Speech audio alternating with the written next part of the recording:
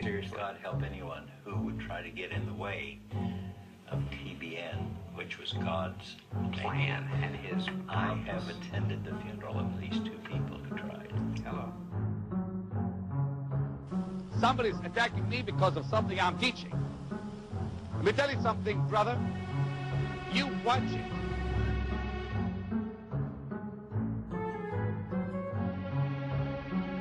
And Adam is as much like God as you could get. Adam in the Garden of Eden was God manifested in the flesh. Jesus had a nice house, a big house. Jesus wore designer clothes. Jesus was handling big money. Now we know that sickness and disease is bound in heaven, so we can bind sickness and disease here. We know the blessings of God are loosed in heaven, and so we can loose the blessings of God here. You're supposed to be powerful. That's God's will for you. This is the first time we've had a full manifestation of that anointing. We got that. Yeah, we got that. Boy, we're so. And somebody said, well, Jesus came as God. How many know the Bible says God never sleeps nor slumbers? And yet in the book of Mark, we see Jesus asleep in the back of the boat.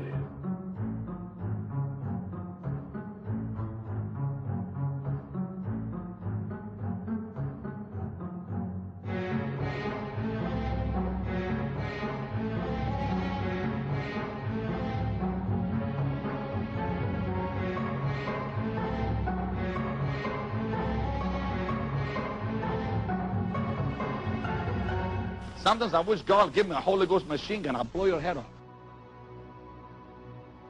In the first installment of this series, Joel Osteen, Origins and Errors of His Teaching, we focused on Osteen's heretical doctrines for the purpose of edifying Christ's people and helping those deceived by him. In this second installment, we will examine the doctrines of the Word of Faith movement as a whole, since we only scratched the surface in the last film. The TV preachers who make up the Word of Faith movement have shaped the thinking of a lot of the world with respect to how Christianity is viewed. For a lot of people, the TV Word of Faith preachers represent Christianity.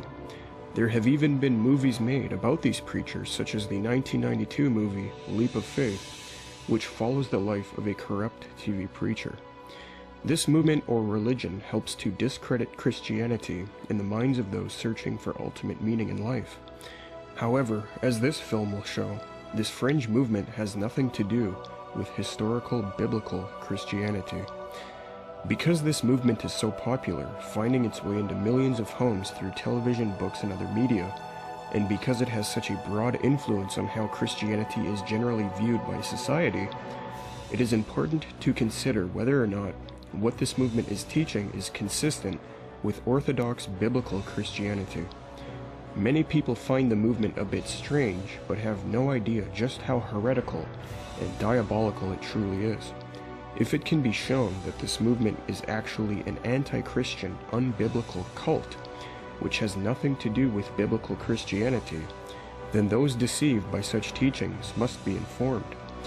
This ministry is 100% convinced that the Word of Faith movement is outside the Christian community because of the serious nature of its false teachings.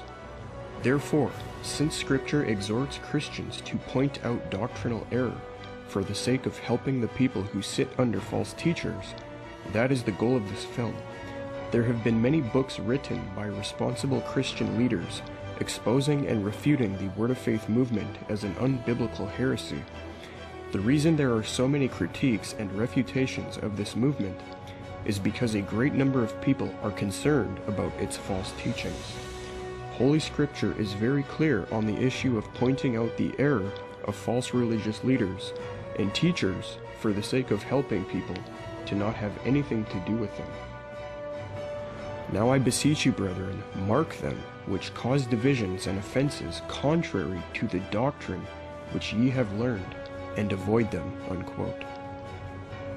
Titus 3:10, quote, "A man that is an heretic, after the first and second admonition, reject." Unquote.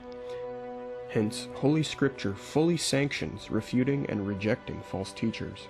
2 Timothy 3:16 states, quote, "All Scripture is breathed out by God and profitable for teaching, for reproof, for correction, and for training in righteousness, unquote. In this film, we will offer a biblical critique, a reproof and correction to the Word of Faith movement since, after thorough study, this ministry has become fully persuaded that such people as Kenneth Hagin, Kenneth Copeland, Paul Crouch, Benny Hinn, Robert Tilton, Earl Polk, Morris Cerullo, Charles Capps, and others completely and totally divorced themselves from anything which can be called Christian in the biblical sense. Since their following and influence is still around today and has been picked up by a new generation of Word of Faith teachers such as Creflo Dollar, Joel Osteen, Joyce Meyer, Joseph Prince, Paula White, Casey Treat, T.D. Jakes, and others, the doctrines of this erroneous movement must continue to be refuted biblically for the purpose of helping God's people. There are numerous warnings in Holy Scripture with respect to people within the church itself introducing heresies.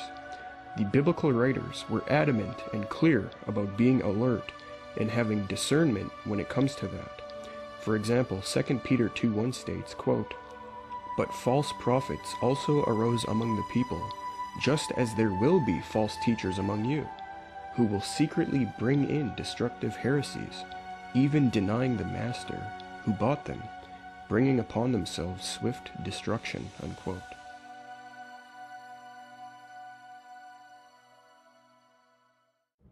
One of the most alarming and damnable heresies of the Word of Faith movement is the little gods doctrine. John, come on up here. Come on, John Avanzini. 1 second. I want you to tell me what you hear the Spirit of God saying this morning. Tell me. What the Spirit of God is saying? What you hear the Spirit of God saying this morning. That is being declared in the earth today what the eternal purpose of God has been through the ages, and it's coming clearly now to God's people, that He is duplicating Himself in the earth. Amen. Amen. That He is duplicating Himself in the earth. That He is duplicating Himself in the earth. Say after me, within me is a God-man. Say it again. Within me is a God-man. Now let's say even better than that. Let's say I am a God-man. When you say I'm a Christian, you're saying I am Mashiach in the Hebrew. I'm a little Messiah walking on earth, in other words. The new creation is just like God. May I say it like this? You are a little God on earth running around. Not only does Hinn teach this heretical doctrine, but he also teaches that those who correct him will die and that their children will die. Let me say something else too, and I really don't care if you like this or not. You have attacked me, your children will pay for it. If you don't like it, it honestly don't matter with me. I am a little God. Yes. Yes. I have His name. I'm one with Him. I'm in covenant relationship. Yes. I am a little God. Critics, you are anything that He is. Yes. But if the Godhead gets together and say, let us make man, then what are they producing? They're producing gods. But I'm going to say to you right now, you are gods, little g. The quote-unquote grandfather of the Word of Faith movement, Kenneth Hagin, stated, quote, "You are as much the incarnation of God as Jesus Christ was. Every man who has been born again is an incarnation, and Christianity is a miracle. The believer is as much an incarnation as was Jesus of Nazareth," unquote. Earl Polk, who deemed himself a bishop, stated, quote, "Adam and Eve were placed in the world as the seed and expression of God. Just as dogs have puppies and cats have kittens, so God has little gods. Until we comprehend that we are little gods, and we begin to act like little gods, we cannot manifest the kingdom of God," unquote. Where it's going to get big for some people. Get ready. Go ahead. Email me now in that place. Go ahead. You tap into who you really are. You know what the Bible calls you? It says you are little Elohim. You are a little God.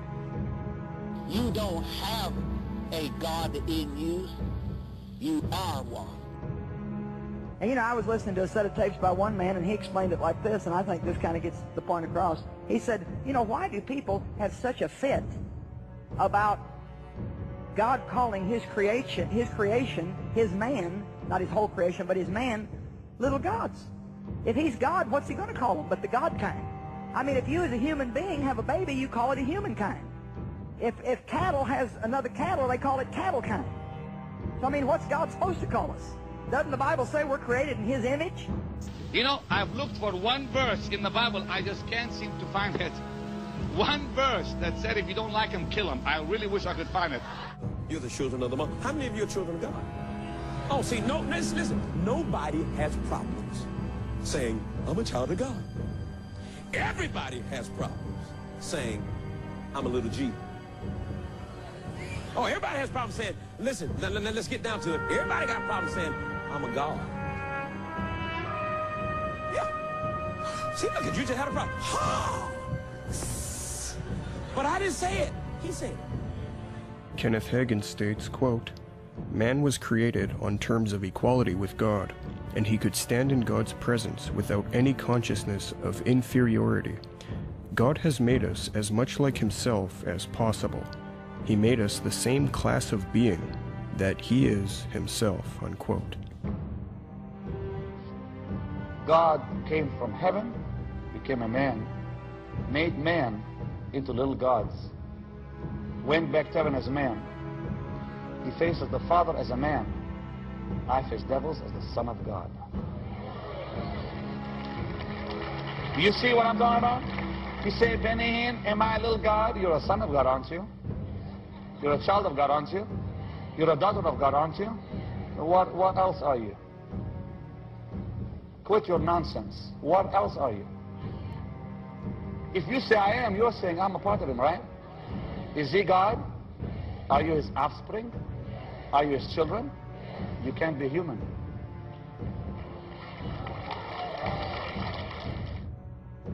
Word of Faith teacher Paul Crouch teaches that humans become part of the Trinity Godhead, quote, "He, God, opens up that union of the very Godhead and brings us into it," unquote. The quote-unquote Bishop T.D. Jakes states, quote, "When God created Adam, He created him from the dust of the earth. God put His mouth on him, blew in him the breath of life. He became a living soul. God said, I wanted to see what I looked like, so I made you to be my image. You have my DNA. You are created out of me. You're a derivative of me," unquote. When I read in the Bible where He says, I am, I just smile and say, yes, I am too. These teachings are all heretical, and they're contradicted by what the Bible clearly states. The most evil and diabolical statement of this nature was given by Casey Treat, who stated, quote, "The Father, the Son, and the Holy Ghost had a conference, and they said, 'Let us make man an exact duplicate of us.' Is that what the Bible says? Oh, I don't know about you, but that does turn my crank. An exact duplicate of God. Say it out loud. I'm an exact duplicate of God." The audience repeats it a bit tentatively. Come on, say it. He leads them in unison. I'm an exact duplicate of God. Say it again. I'm an exact duplicate of God. I'm an exact duplicate of God. Yell it out. Shout it out. When God looks in the mirror, He sees me. When I look in the mirror, I see God. Oh, hallelujah. You know, sometimes people say to me when they're mad and want to put me down, "You just think you're a little God." Thank you. Hallelujah. You got that right. Who do you think you are? Jesus? Yep. Are you listening to me? Are you kids running around here acting like gods? Why not? God told me to. Since I'm an exact duplicate of God, I'm going to act like God, unquote.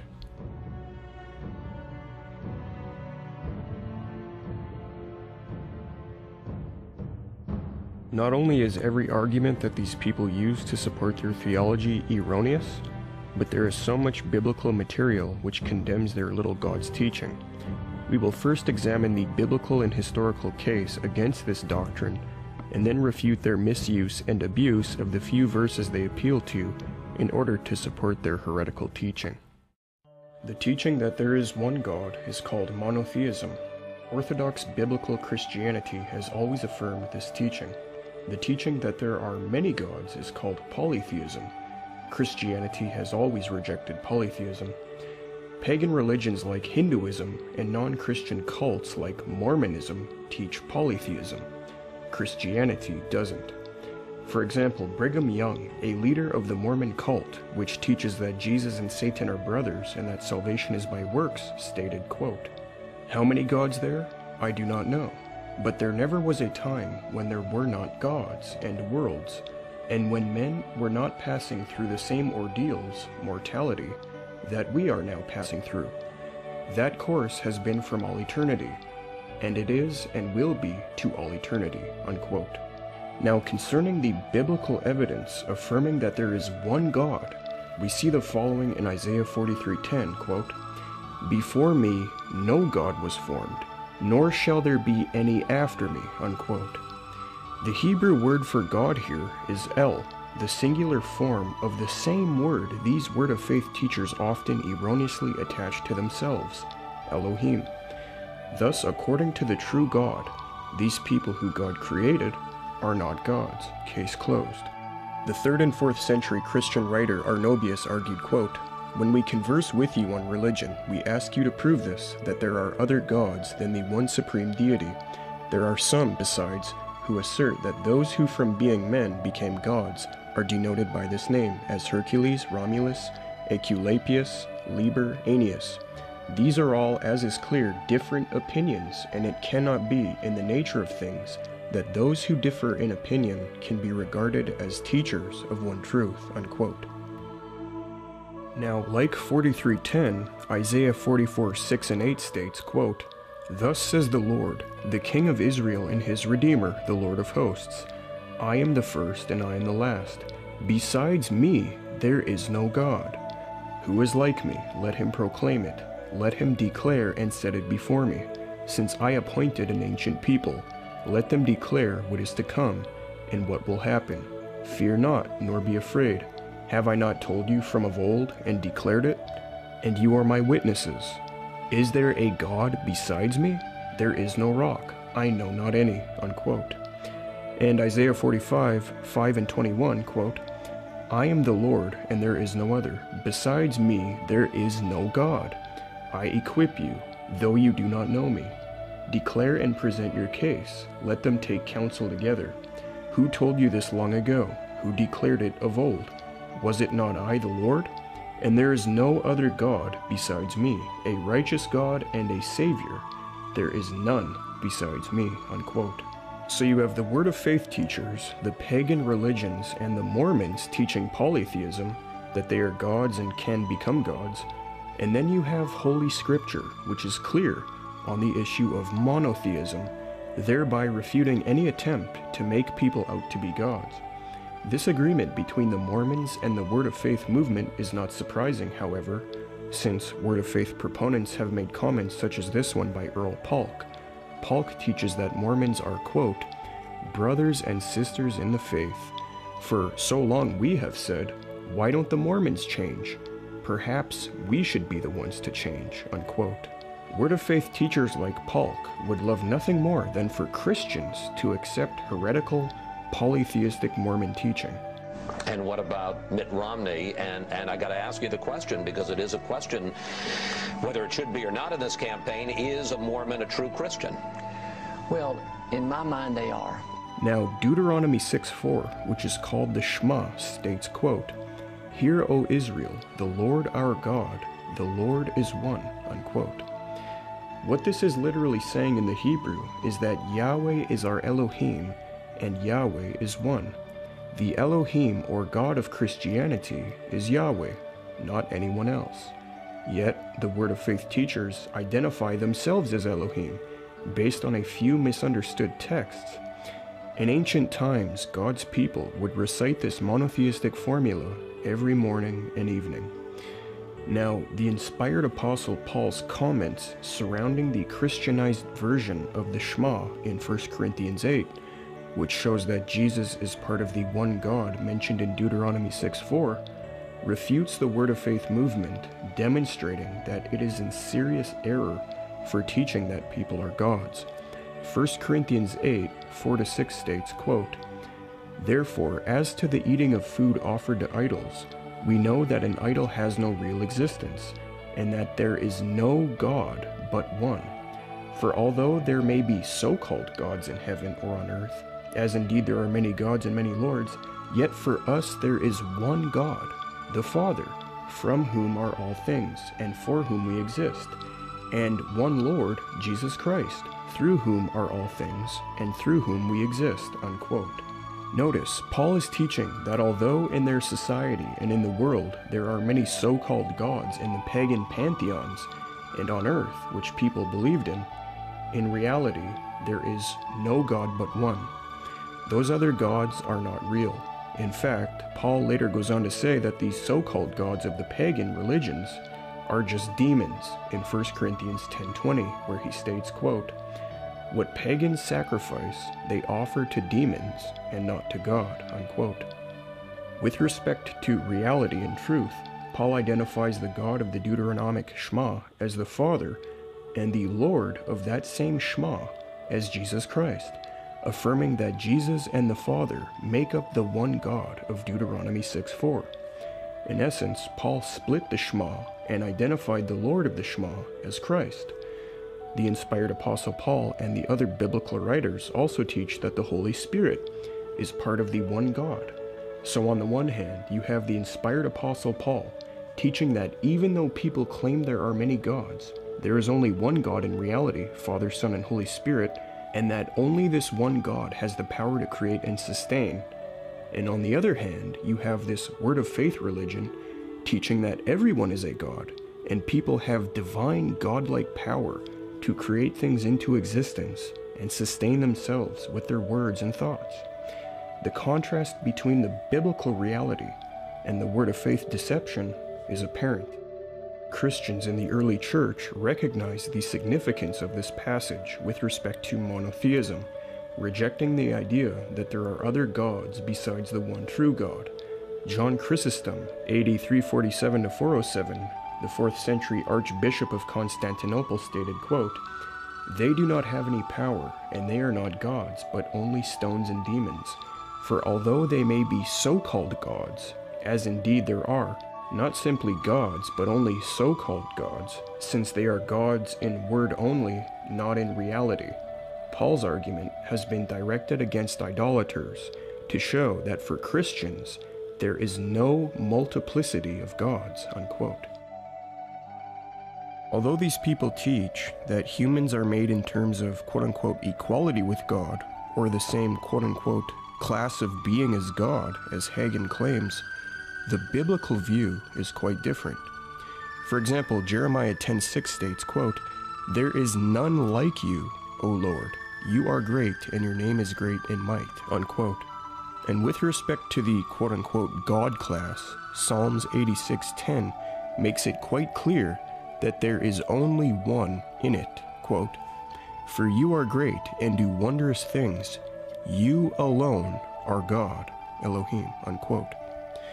This is a clear rejection of the heretical idea that men are exact duplicates of God, or little gods. In Acts 10:25-26, when Peter was allegedly born again and made a little god, he says something which destroys this heretic cult, quote, "When Peter entered, Cornelius met him and fell down at his feet and worshipped him. But Peter lifted him up, saying, 'Stand up, I too am a man,'" unquote. Notice, Peter wouldn't accept this customary bowing. Instead, he reminds Cornelius that he is merely a man.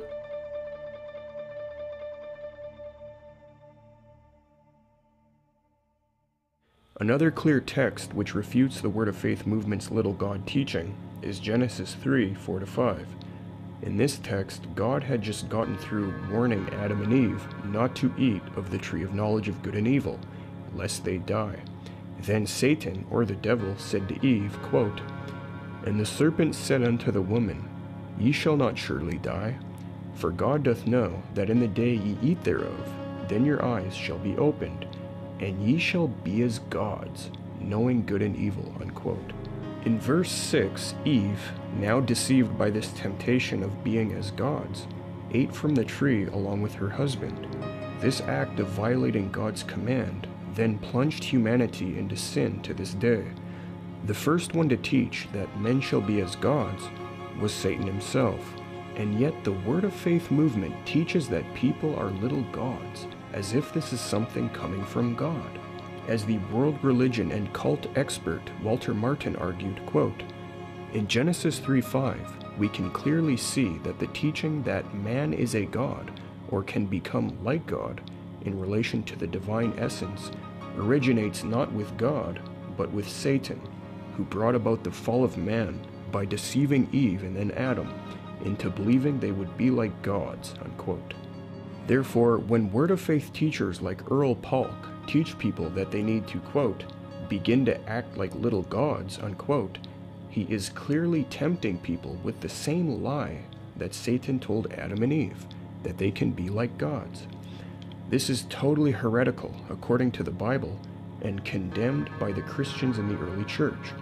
And I want to say to all you scribes, Pharisees, heresy hunters, all of you that are going around picking little bits of doctrinal error out of everybody's eyes and dividing the body of Christ and arguing over splinters and doctrinal hairs and dissipating and wasting all of our time when the world's going to hell, I say get out of God's way. Quit blocking God's bridges.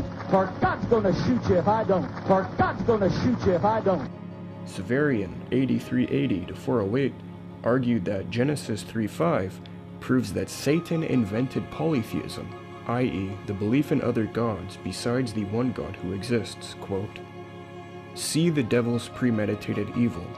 He is already plotting to sow error in the world, and since he planned, as I said, to give rise to polytheism in the world, he began as if stating a fact by sowing in the woman's hearing the impression of there being many gods.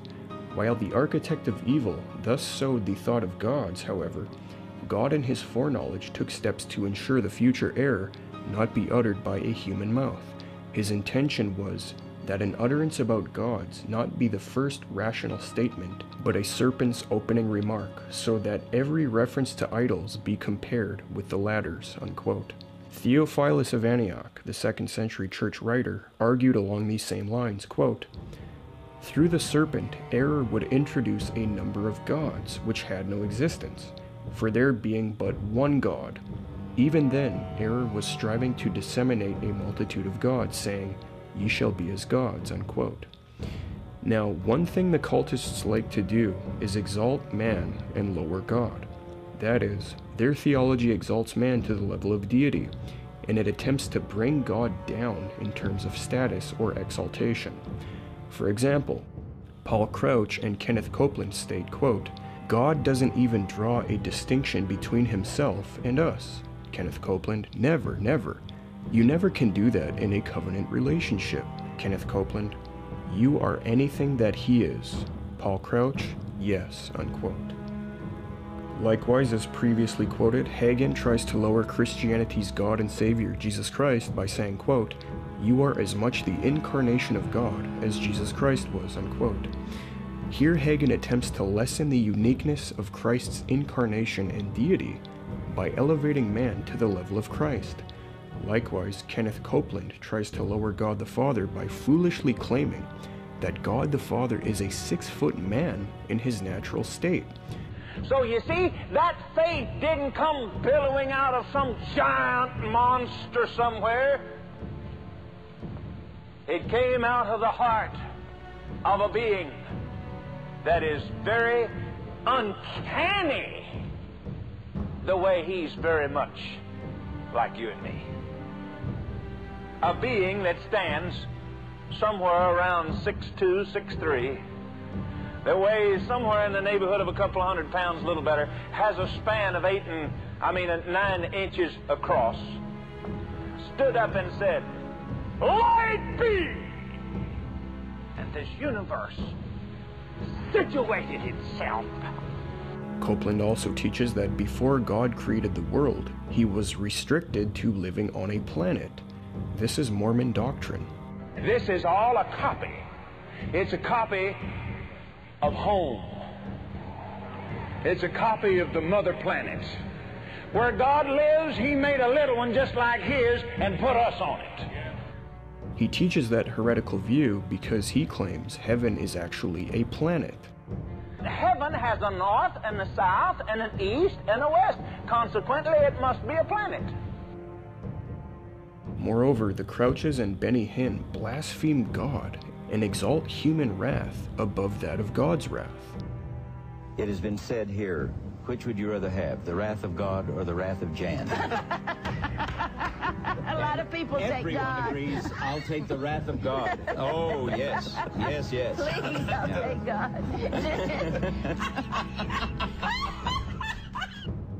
Joseph Good goes so far as to try to strip Christ of his deity entirely and claim that he is not God. Yeshua we do not see as being God when he walked here on earth. We see him as a man. A man anointed by God. A man anointed by God, sent by God to perform a function. Now, in his resurrection, he's not God. We do not see him as God. Now, there are two distinct figures in Holy Scripture who similarly wish to exalt themselves and man to godhood, while trying to bring down God in terms of exaltation: Satan and the Antichrist.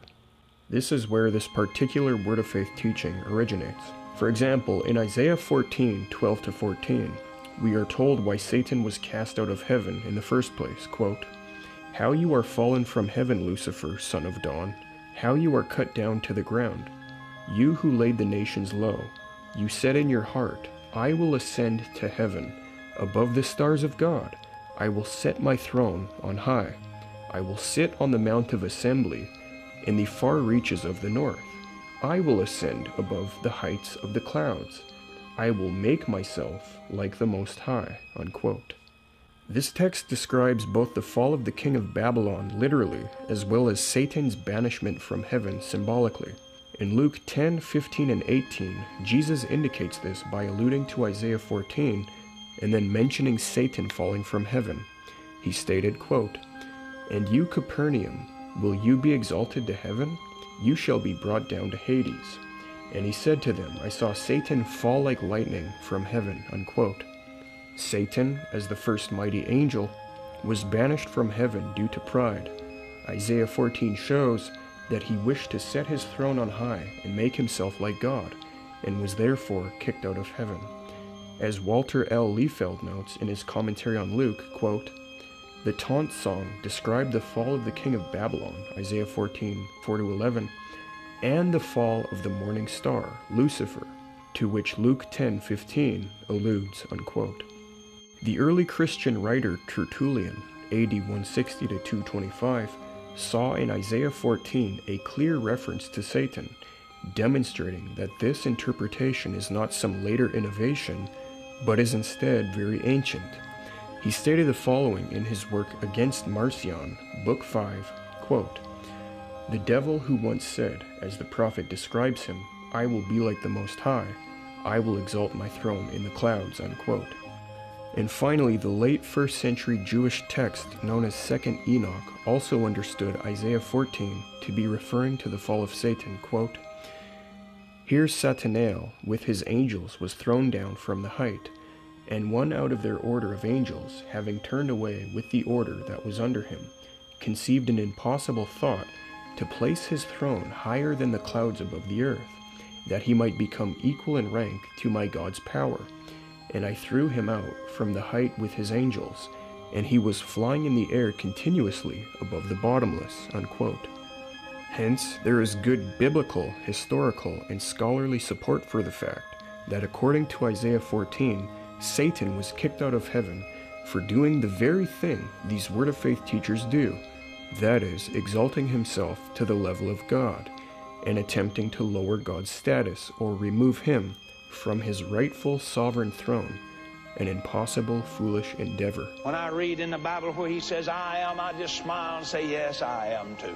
In another Old Testament text, namely Ezekiel 28:2, we read about how the prince of Tyre literally, and Satan symbolically, attempt to set themselves up as gods. Quote, "Son of man, say to the prince of Tyre, Thus says the Lord God, because your heart is proud, and you have said, I am a god, I sit in the seat of the gods, in the heart of the seas, Yet you are but a man, and no God, though you make your heart like the heart of a god, unquote. The context of Ezekiel 28, namely 12 to 28, has persuaded many throughout history that this text clearly refers to Satan. Notice, God doesn't sanction this heretical idea that men can be gods, as the Word of Faith teachers suggest. Rather, claiming to be a god when you are a man, or Satan, is a result of having a proud heart. However, all of this information and all of these warnings don't stop the cultists from teaching people that they can be gods, since, as Romans describes unregenerate man, quote, there is no fear of God before their eyes, unquote.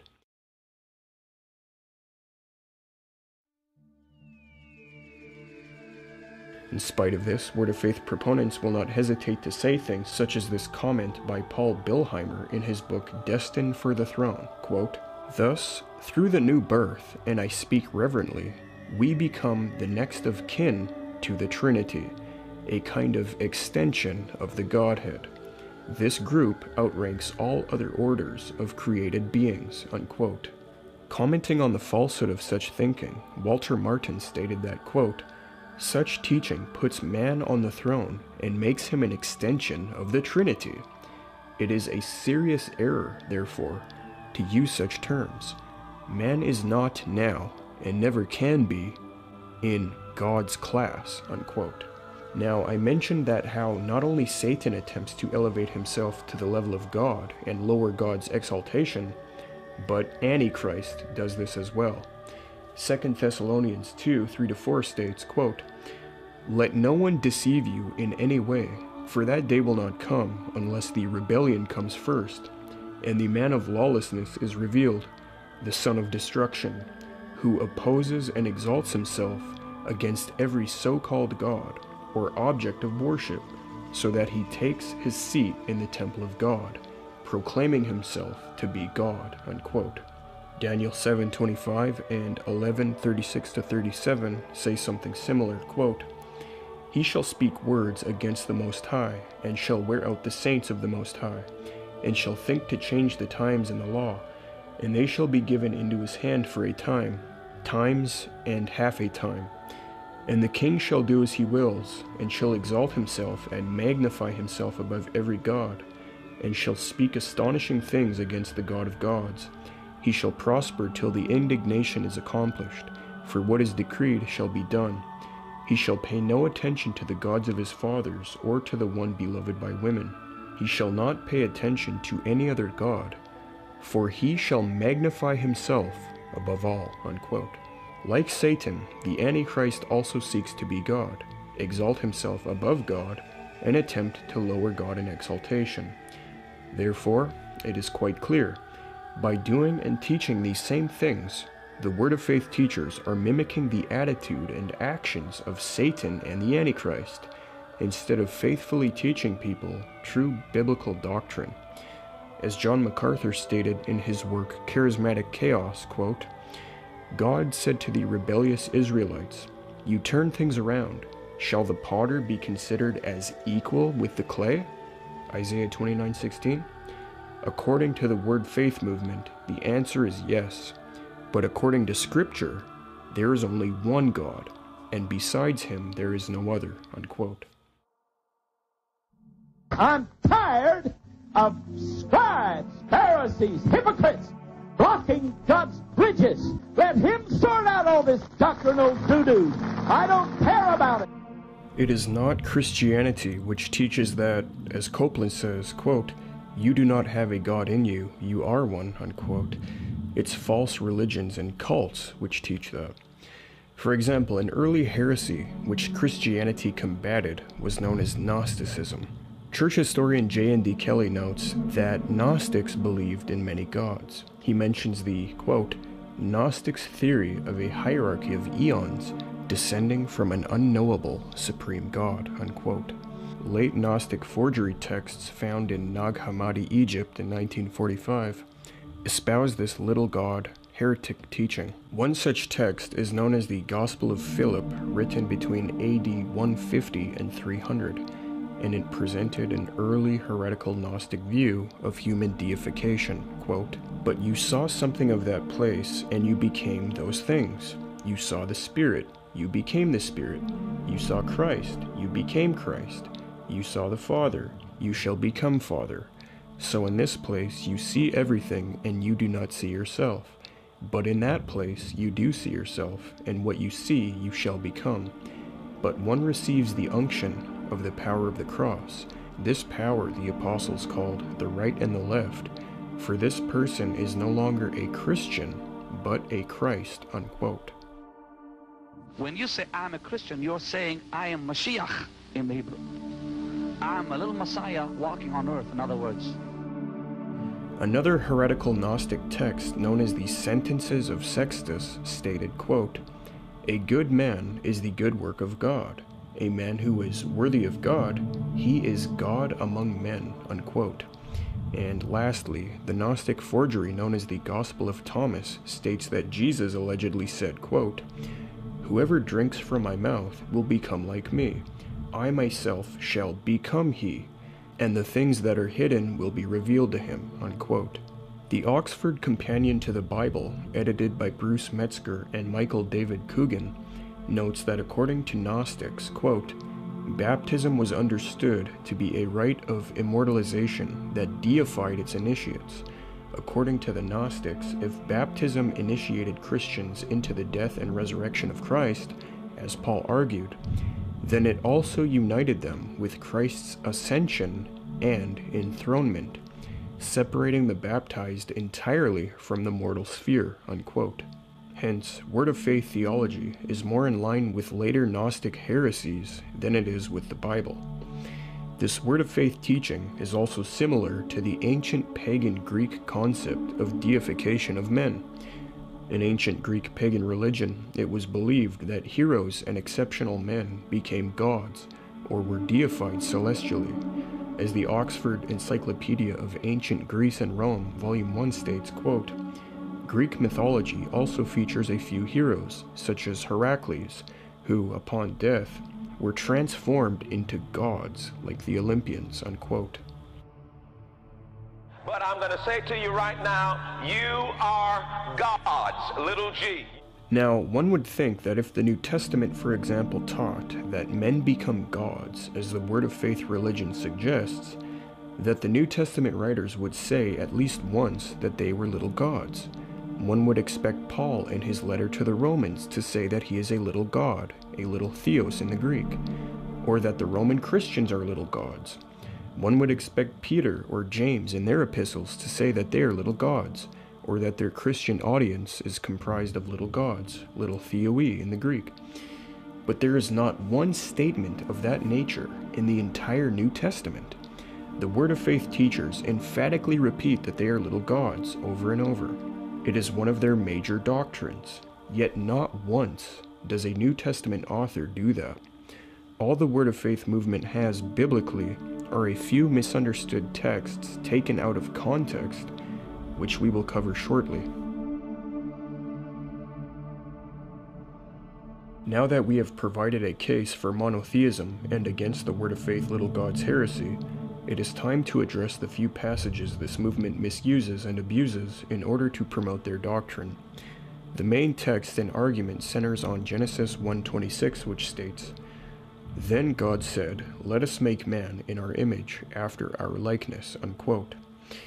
The argument here is that because man is made in the image of God, this must mean that God created little gods.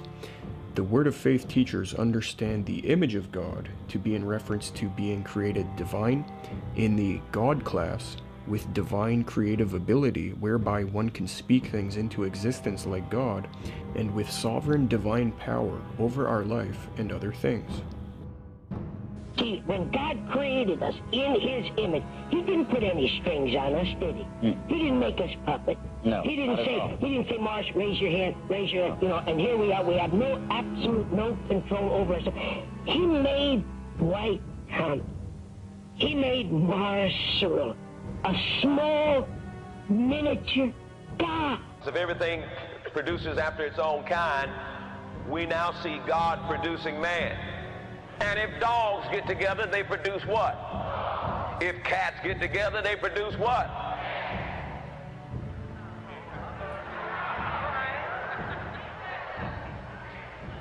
But if the Godhead gets together and say, let us make man, then what are they producing? They're producing gods. Kenneth Copeland states that Adam was created, quote, in the God class. He was not subordinate to God even. Adam was walking as a god. What he said went. What he did counted. And when he bowed his knee to Satan and put Satan up above him, then there wasn't anything God could do about it, because a God had placed Satan there, unquote. Notice first Copeland's direct assault on God's omnipotence by saying God couldn't do anything and was basically helpless. This is totally heretical, and another example of exalting man and demoting God. Adam was a super being when God created him. I don't know whether people even know this, but he was the first superman that really ever lived. First of all, the scriptures declare clearly that he had dominion over the fowls of the air, the fish of the sea, which means he used to fly. Whoa. Well, of course, how can you have dominion over the birds and not be able to do what they do? Whoa. Actually, wait a minute. I'll prove it to you. Wait a minute, Danny. I've never heard that. I'll prove it further. Adam not only flew, he flew to space. He used to be, he was, with one thought, he'd be on the moon. There is no biblical basis for these strange claims about Adam. So now it must be asked, is this what Genesis 1:26 even means when it says that God created man in the image of God? The answer is no. This text has nothing to do with an exalted godlike status of man, or man being in the divine God class. According to the immediate context, the surrounding context, and the surrounding cultures, what is meant by man being made in the image of God is that man is an earthly representative of God, appointed as a lower vice-regent to govern the earth on God's behalf. That is to say, humans have been created with a natural jurisdiction over animals, plants, and things of this nature, and by governing the earth on God's behalf, we can be said to bear God's image as his created representatives. There is nothing about men being gods in a divine sense at all. The context reads, Then God said, Let us make man in our image, after our likeness, and let him have dominion over the fish of the sea, and over the birds of the heavens, and over the livestock, and over all the earth, and over every creeping thing that creeps on earth. So God created man in his own image. In the image of God he created him. Male and female he created them. And God blessed them, and God said to them, Be fruitful and multiply, and fill the earth, and subdue it, and have dominion over the fish of the sea, and over the birds of the heavens, and over every living thing that moves on the earth. And God said, Behold, I have given you every plant yielding seed that is on the face of the earth, and every tree with seed in its fruit. You shall have them for food. And to every beast of the earth, and to every bird of the heavens, and to everything that creeps on the earth, everything that has the breath of life, I have given every green plant for food. And it was so, unquote. Genesis 1:26-30. It is a large leap to assert that because we are representatives of God who received the blessing of having necessary dominion or rulership over food, plants, and trees, etc., that this means, as the Word of Faith teachers claim, we are not subordinate to God, or that we are little gods equal to God, little I ams. That is totally heretical. In support of this proper understanding of men being made in the image of God, Old Testament scholar Gordon J. Wenham states the following in his commentary on Genesis, quote, It is now known that it was widely held in the ancient Orient that the kings were the image of God, that is, that they were the God's representatives on earth and governed the earth on his behalf. This is clearly the idea here, with one great change, namely, that every human being, male and female, not just the king, is God's representative who governs the rest of creation on God's behalf. This is not a mandate to exploit the earth, but to manage the earth for the benefit of all creation. For kings in the ancient world were supposed to care for their subjects, not exploit them. Psalm 72, unquote. Because this movement has a very improper and low view of God and his right to be glorified uniquely and primarily, They do not hesitate to exalt man to God's level, thereby robbing God of the glory which he alone deserves. Another text which the Word of Faith movement distorts in order to teach that men are little gods is Exodus 4:15 and 16, where God commissions Moses and Aaron in Egypt. It states, "You shall speak to him and put the words in his mouth, and I will be with your mouth and with his mouth, and will teach you both what to do. He shall speak for you to the people, and he shall be your mouth, and you shall be a God to him." Unquote. However, this text doesn't say that Moses was created as a little god, or that he is a divine little god as to his nature or essence. It's teaching that in the context of this event, or at this point in time, Moses was to function as a god in delivering the divine message to Aaron, which Aaron would then deliver to the people. In other words, as the Hebrew and Semitic scholar Robert P. Gordon notes, quote, "When they address the Israelites, Moses and Aaron will be in a relationship similar to that between God and his spokesman, the prophets. Just like God's role is giving the divine message to the prophets, Moses' special role in this case will be to give Aaron the divine message from God. So in that sense, Moses would temporarily function as a god or like God to Aaron. That is all that this is talking about. It's simply an analogy. Exodus 4:16 has nothing to do with Moses' nature or ontology. It has to do with his momentary functionality at that particular situation in Egypt. This is the same case with Exodus 7:1, which states, "I have made you a god to Pharaoh, and your brother Aaron shall be your prophet." Unquote. This has nothing to do with Moses' nature. We have already seen that according to Deuteronomy 6:4, Yahweh is our Elohim, or God, no one else. Not Moses, and certainly not Paul Crouch or Benny Hinn. According to such texts as Isaiah 45:5, there is no God or Elohim which exists except Yahweh.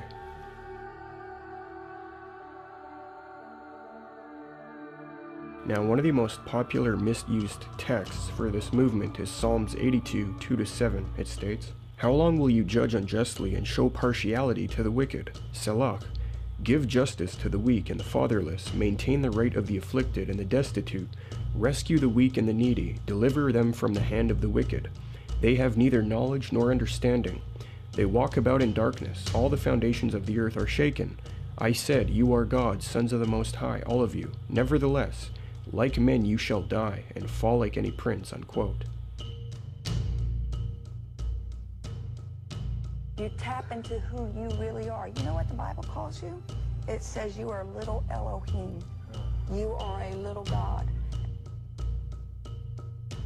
Verse 5, "The magistrates and judges know not, neither will they understand. They walk on in the darkness of complacent satisfaction." Now this is interesting. "All the foundations of the earth, the fundamental principles upon which rest the administrations of justice, are shaking." I was listening to a man teach this week, and he said that because people are not taking their proper places, because God's people are not taking their proper places, everything in the earth is out of balance. All the foundations that the earth is supposed to be built upon are shaking in this hour because God's people are not taking their proper places. Verse 6, "I said you are gods. Since you judge on my behalf as my representatives, indeed all of you are children of the Most High." It is important that we know who we are and that we walk with that power consciousness.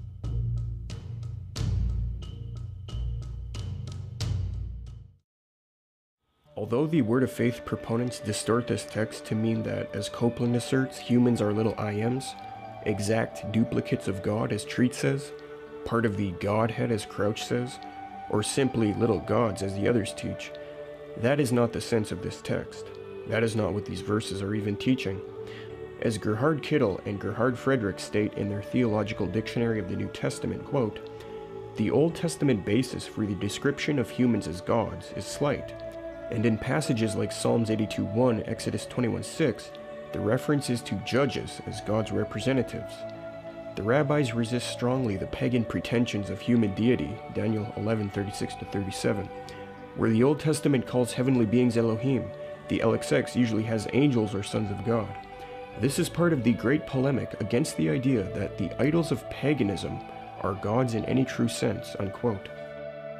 In Psalm 82, God is criticizing earthly judges who were given much power and responsibility to care for the people, dispensing judgment and justice, and were thus called mighty ones or Elohim.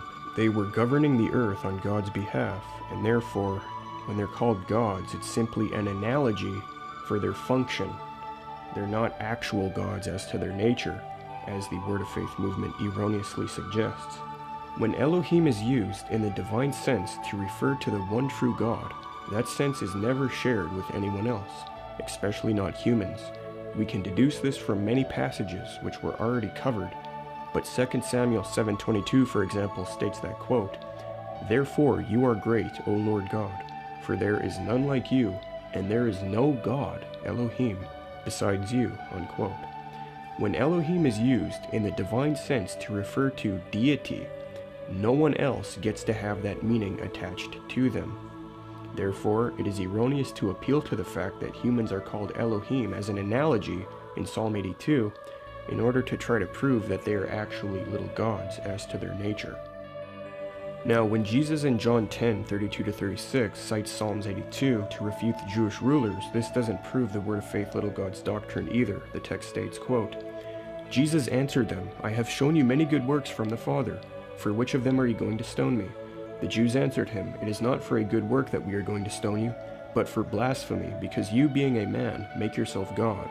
Jesus answered them, Is it not written in your law, I said you are gods? If he called them gods, to whom the word of God came, and scripture cannot be broken, do you say of him whom the Father consecrated and sent into the world, You are blaspheming, because I said I am the Son of God?" Unquote.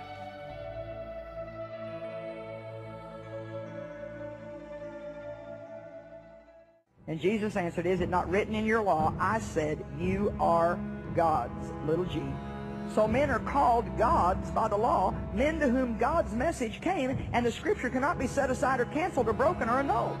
They twist this text to mean that humans like these Jewish rulers are just as much God as Jesus Christ, and therefore we must all be little gods as well. This is why, for example, John G. Lake stated, quote, "We want to be gods. Jesus said, I said ye are gods," John 10:34. It is with the attitude of gods in the world that Jesus wants the Christian to live, unquote. However, we have already explained that Psalms 82, which Jesus is quoting, isn't teaching the little God doctrine which these people espouse. The true sense of this conversation between Christ and these Jewish rulers needs to be understood. In John 10:27-30, Jesus just got done affirming his absolute deity and unity with the Father in being and power by applying Old Testament texts to himself which were about Yahweh, and then by saying he was one with the Father. The Jews wanted to stone Jesus in verses 31-33 for making himself God, i.e. affirming his deity. It's important to note that in verse 36, Christ defends his unique eternal sonship, i.e. his title, the Son of God. Now, in verses 34-36, Christ objects to their charge of blasphemy. He wants to prove that he is not blaspheming when he makes himself out to be God and calls himself the Son of God. So the way Jesus accomplishes this is to show that even undeserving mortal human judges were given titles such as Elohim and Sons of God in Psalms 82. Therefore, those ancient human judges and these Jewish rulers he's speaking to should be considered blasphemers as well by this logic.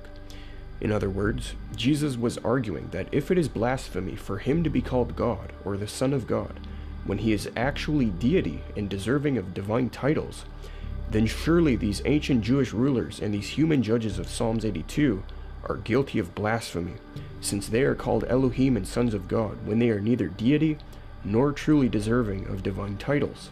As Merrill C. Tenney notes in his commentary on John, quote, "They charged him with blasphemy. Had Jesus not meant to convey a claim to deity, he undoubtedly would have protested the action of these Jews by declaring that they had misunderstood him. On the contrary, Jesus introduced an a fortiori argument from the Psalms to strengthen his statement. Psalm 82:6 represents God as addressing a group of beings whom he calls gods in the Hebrew Elohim, and sons of the Most High. If then these terms can be applied to ordinary mortals or even angels, how could Jesus be accused of blasphemy when he applied them to himself, whom the Father set apart and sent into the world on a special mission? He was asserting what he was by right," unquote. Therefore, once again, we see that the Word of Faith teachers' attempt at exalting themselves to the level of Christ has failed. Jesus wasn't teaching that the human judges of Psalms 82 or the Jewish rulers he was in conflict with in John 10 were actually little gods or deity. He was simply showing how depraved, shallow, and inadequate the logic behind their charge of blasphemy really was, since even undeserving mortals were called Elohim and sons of God by analogy. This is not a justification for Christians to call themselves gods or Elohim in a divine deified nature sense, as these hasty word of faith teachers assume, since 1, that's not even how the word was being used in Psalms 82, it was being used in the sense of judges having granted representative power without any notion of divinization, and 2, we are neither Psalm 82 judges of Israel, nor John 10 Jewish rulers. The New Testament nowhere mandates Christians calling themselves little gods. The last text to look at, which is abused by the Word of Faith movement, is 2 Peter 1:4, which states, quote, "By which he has granted to us his precious and very great promises, so that through them you may become partakers of the divine nature, having escaped from the corruption that is in the world because of sinful desire," unquote. Peter said it just as plain. He said, we are partakers of the divine nature. That nature is life eternal in absolute perfection. You don't have a God in you. You are one. The heretic Kenneth Copeland further states, quote, "Now Peter said, by exceeding great and precious promises, you become partakers of the divine nature. All right? Are we gods? We are a class of gods," unquote. The Word of Faith movement distorts this text to mean that men become little gods or divinized like the Mormons teach.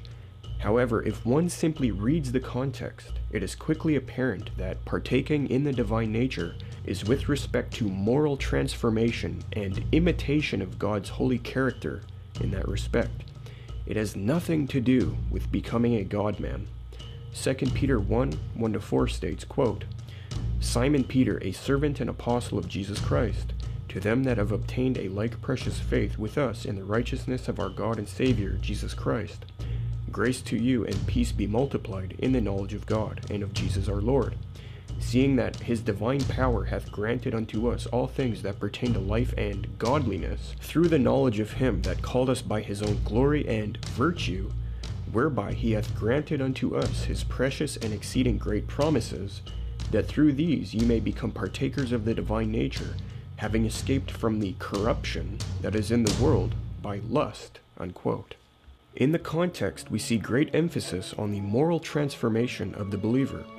It is in that sense that we can be said to be partakers of the divine nature, since we are enabled to mimic the character of God and holiness.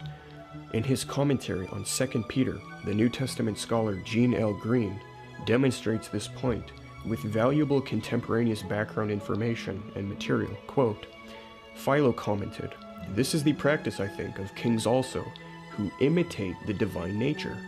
He can even speak of the heavenly bodies sharing in the divine nature. Not that any of the occupants of heaven wander, for sharing as they do in the blessed and divine and happy nature, they are all intrinsically free from any such tendency.' In his comparative analysis of Josephus, Philo, Plutarch, the Stoics, Paul, and 2 Peter, Starr concludes, "In all 5 literary groups, we also observe the same formal relationship between the divine nature and a human sharing in it, that is, between human virtue or character and God's character. Human virtue comes to resemble that of God. Peter's thought has to do with moral transformation and not divinization or becoming divine men. Peter's reflection is not principally about becoming immortal and incorruptible, but rather about the acquisition of moral character," unquote. So the Word of Faith movement will have to look for another text. Now, very briefly, some of the Word of Faith teachers have tried to say that some of the early church fathers, as well as the Eastern Orthodox Church, teach their concept of little I-ams, or little gods. However, as Walter Martin put it, quote, "In a thorough article in Christian Research Journal, Robert Bowman made a penetrating observation. Some faith teachers appeal to the fact that the Church Fathers, and indeed some of the writings of the Eastern Orthodox Church itself, mention the concept of Christian deification. This, the faith teachers believe, legitimizes their claim to being little gods. However, as Bowman clearly points out, nothing could be further from the truth. In keeping with monotheism, says Bowman, the Eastern Orthodox do not teach that men will literally become gods, which would be polytheism. Rather, as many of the Church Fathers, they teach that men are deified in the sense that the Holy Spirit dwells within Christian believers and transforms them into the image of God in Christ, eventually endowing them in the resurrection with immortality and God's perfect moral character.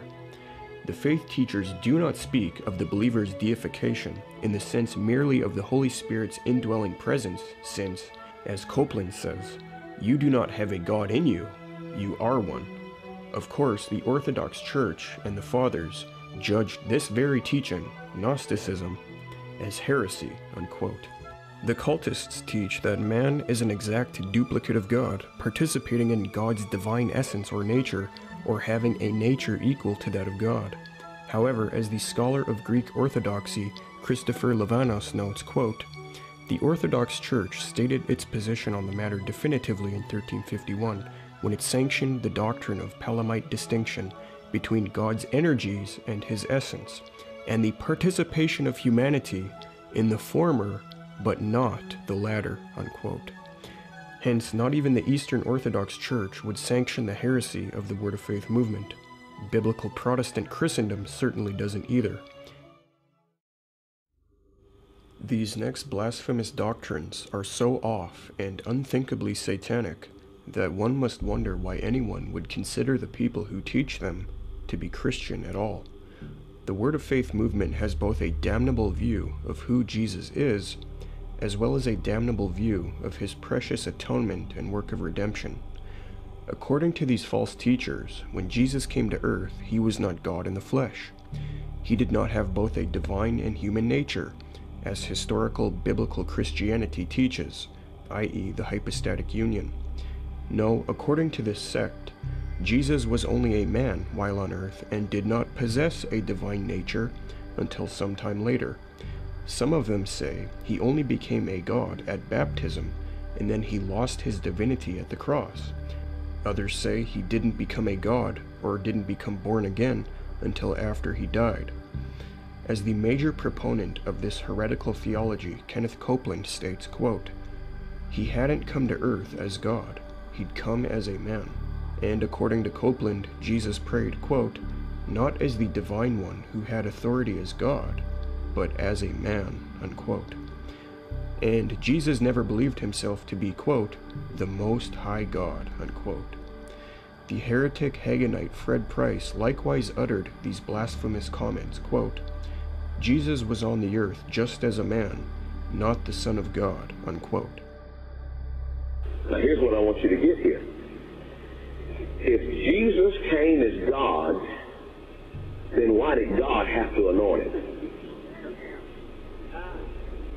Jesus came as a man, that's why it was legal to anoint him.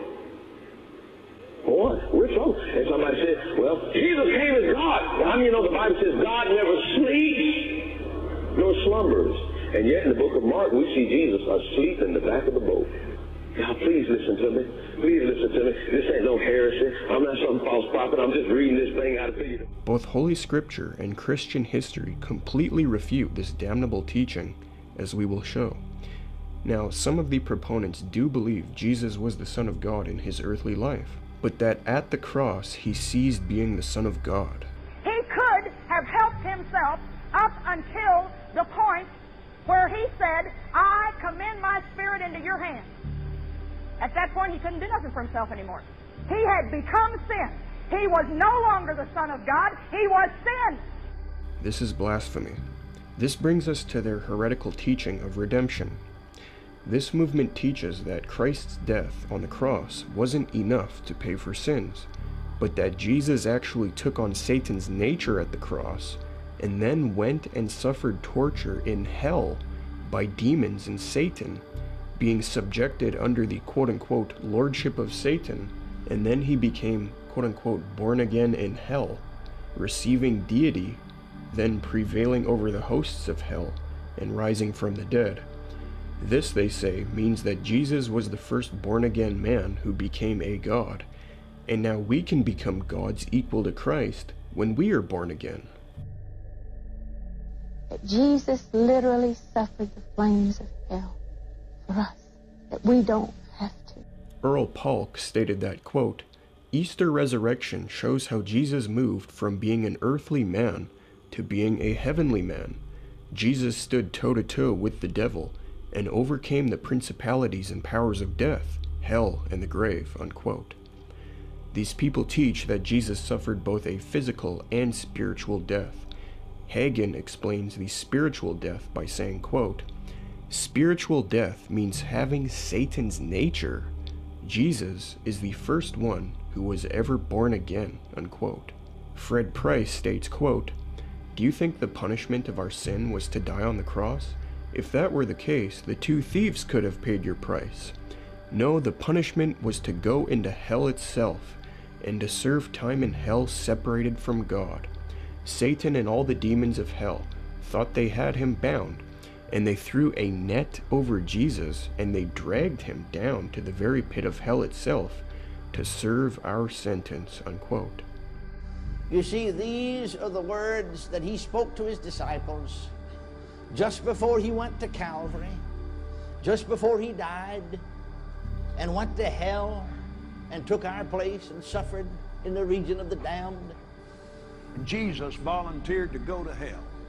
I'm going to tell you something. Ain't nobody ever got out of there. Copeland asserts that, quote, Jesus went to hell to free mankind from the penalty of Adam's high treason. When his blood poured out, it did not atone. Jesus spent 3 horrible days and nights in the bowels of this earth, getting back for you and me our rights with God, unquote.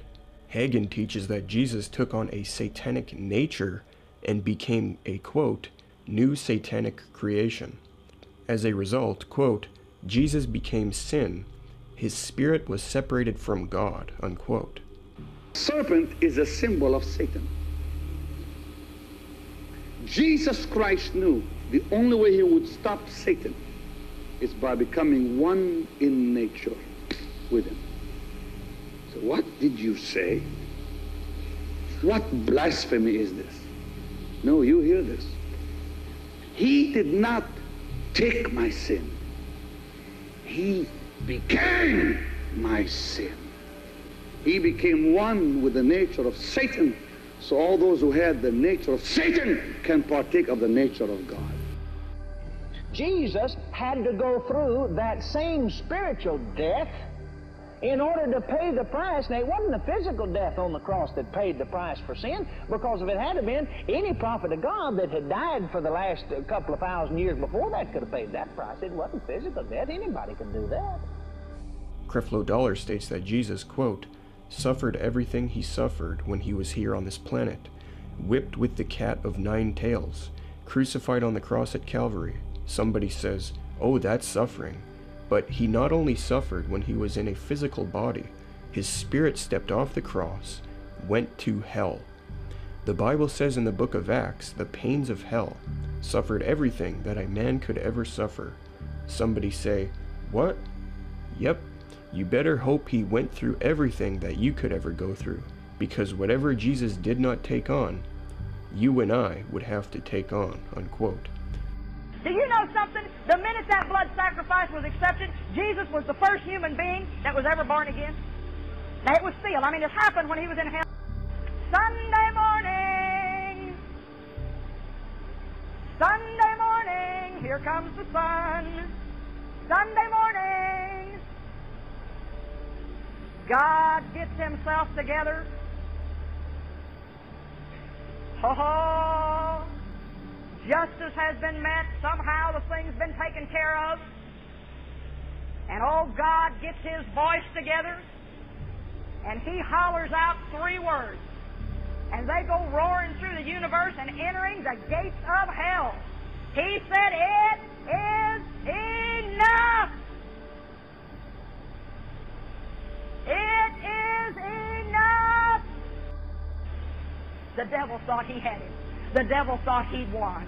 Oh, they were having the biggest party that ever been had. They had my Jesus in the floor, and they were standing on his back, jumping up and down, laughing, and he had become sin.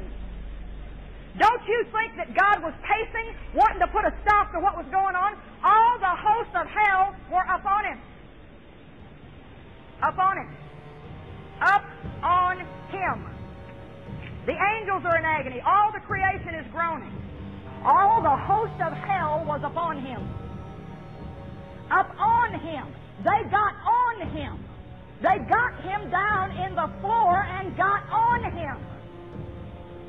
And they were laughing and mocking. Ah, ha, ha, ha, ha.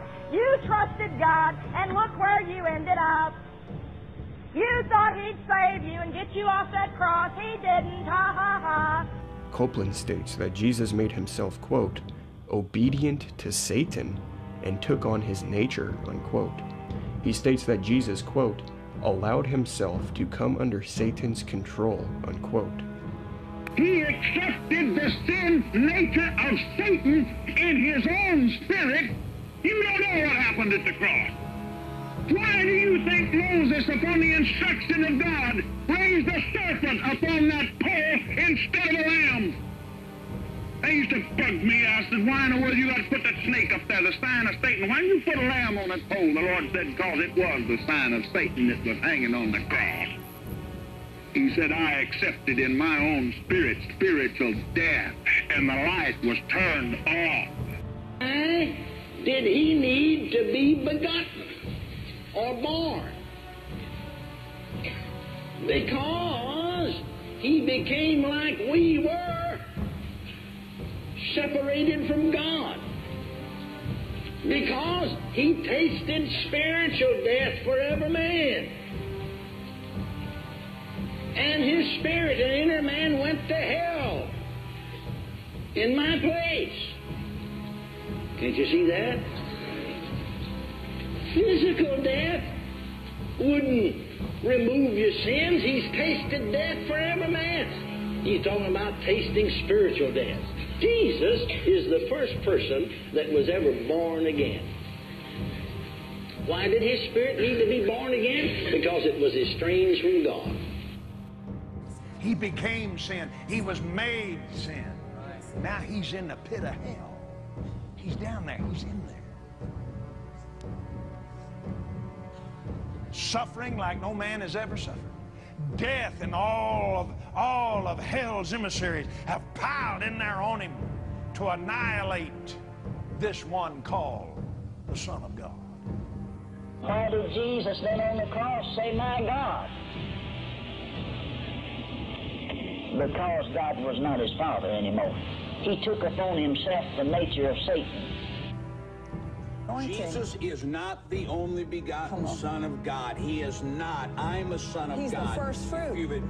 He's the first fruit. He's the firstborn of many.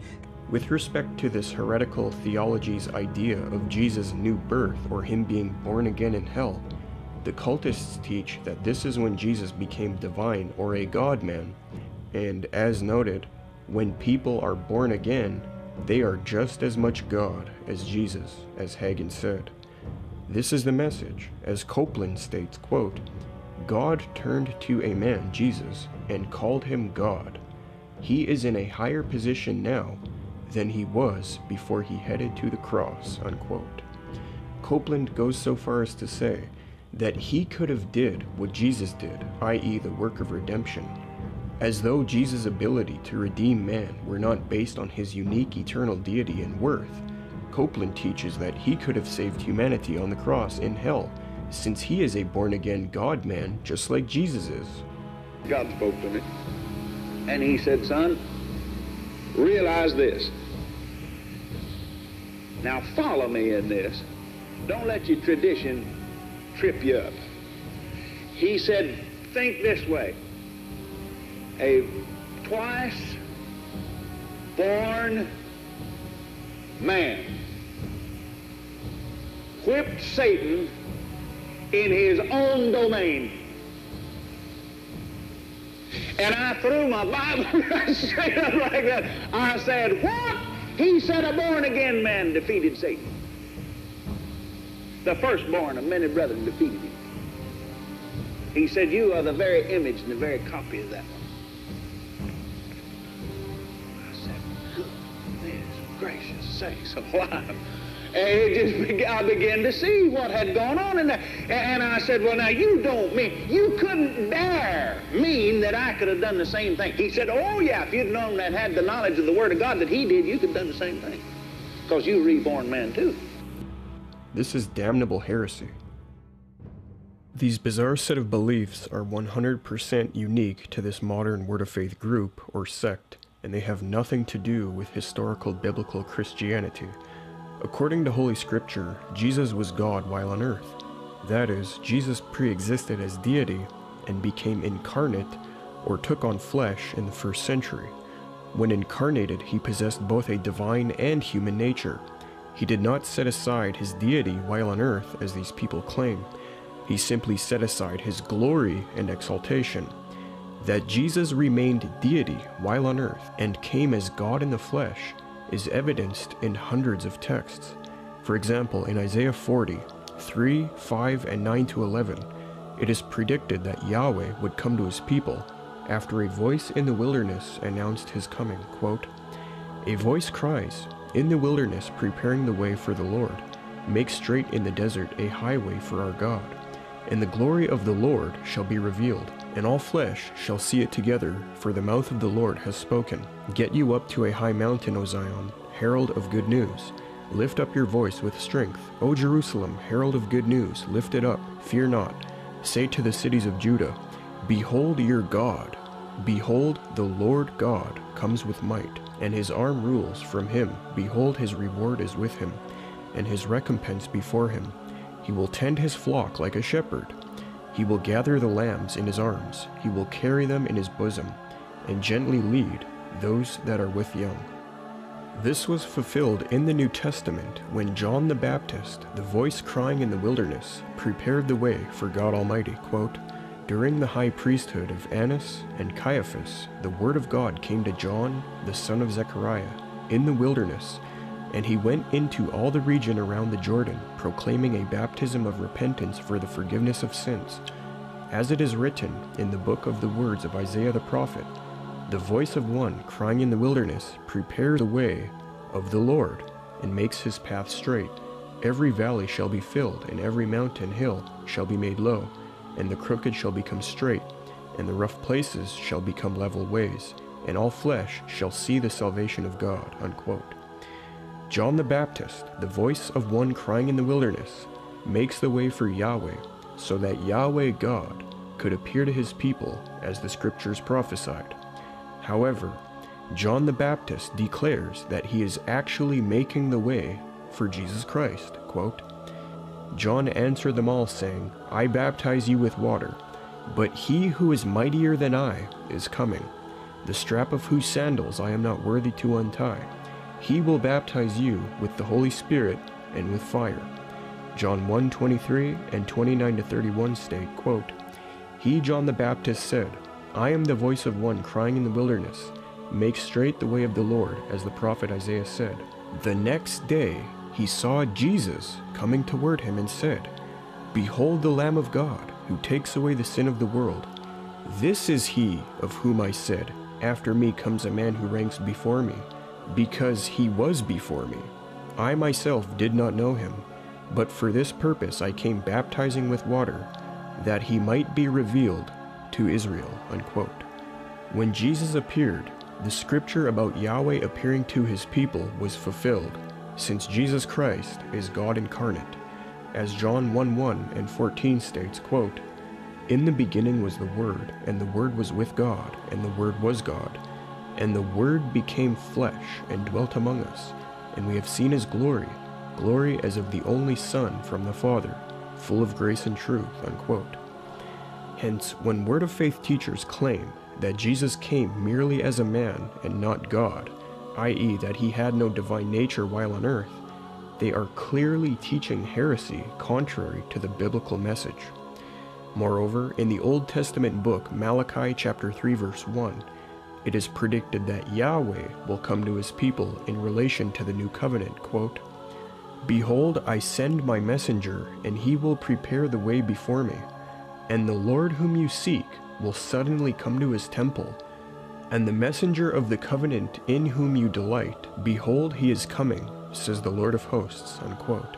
This again refers to John the Baptist paving the path for Christ, as Christ himself teaches in Matthew 11:10, when he applies this text to himself and John the Baptist, saying, quote, "This is he, of whom it is written, Behold, I send my messenger before your face, who will prepare your way before you." Unquote. As R.T. France notes, quote, "John is not just a prophet, but the messenger of Malachi 3:1. In Malachi, the wording is before me, and his role is to prepare the coming of God for judgment.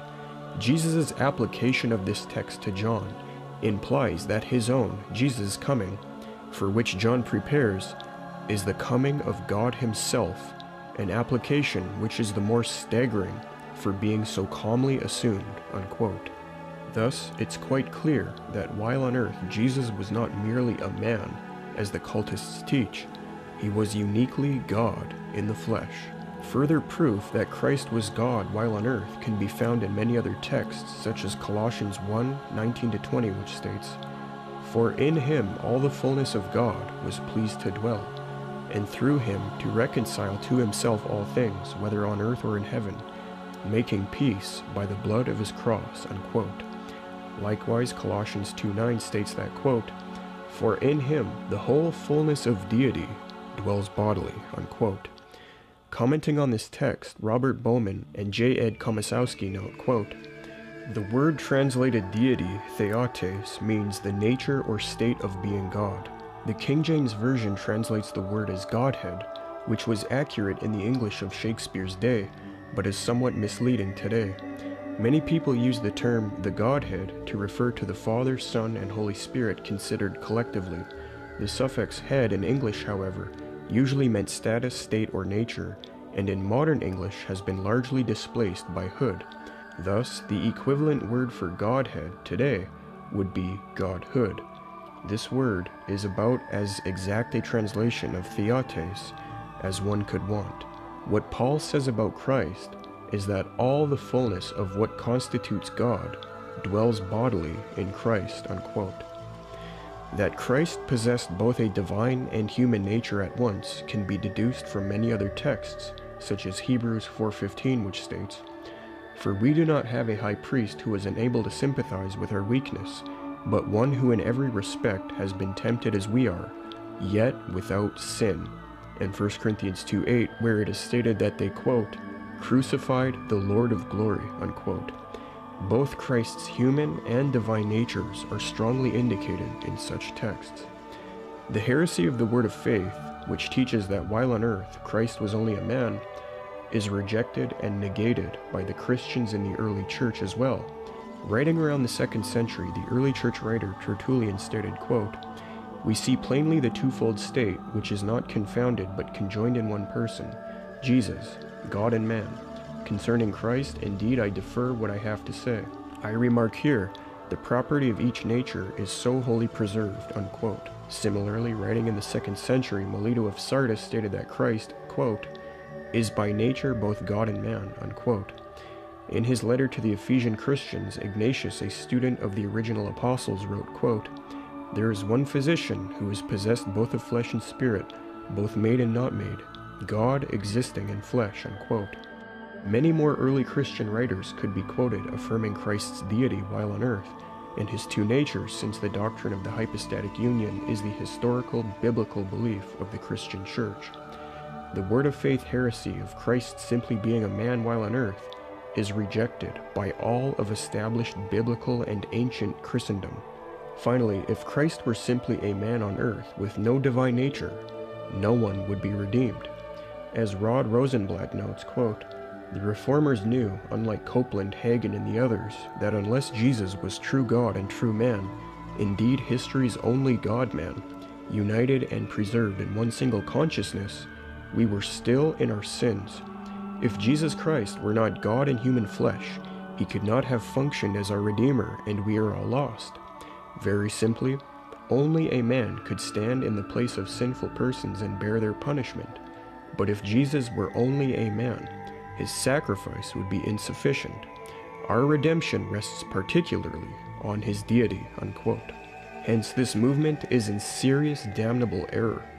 While on earth, Jesus said, quote, "Unless you believe I am," which is a divine title of God from the Old Testament, "you will die in your sins," John 8:24.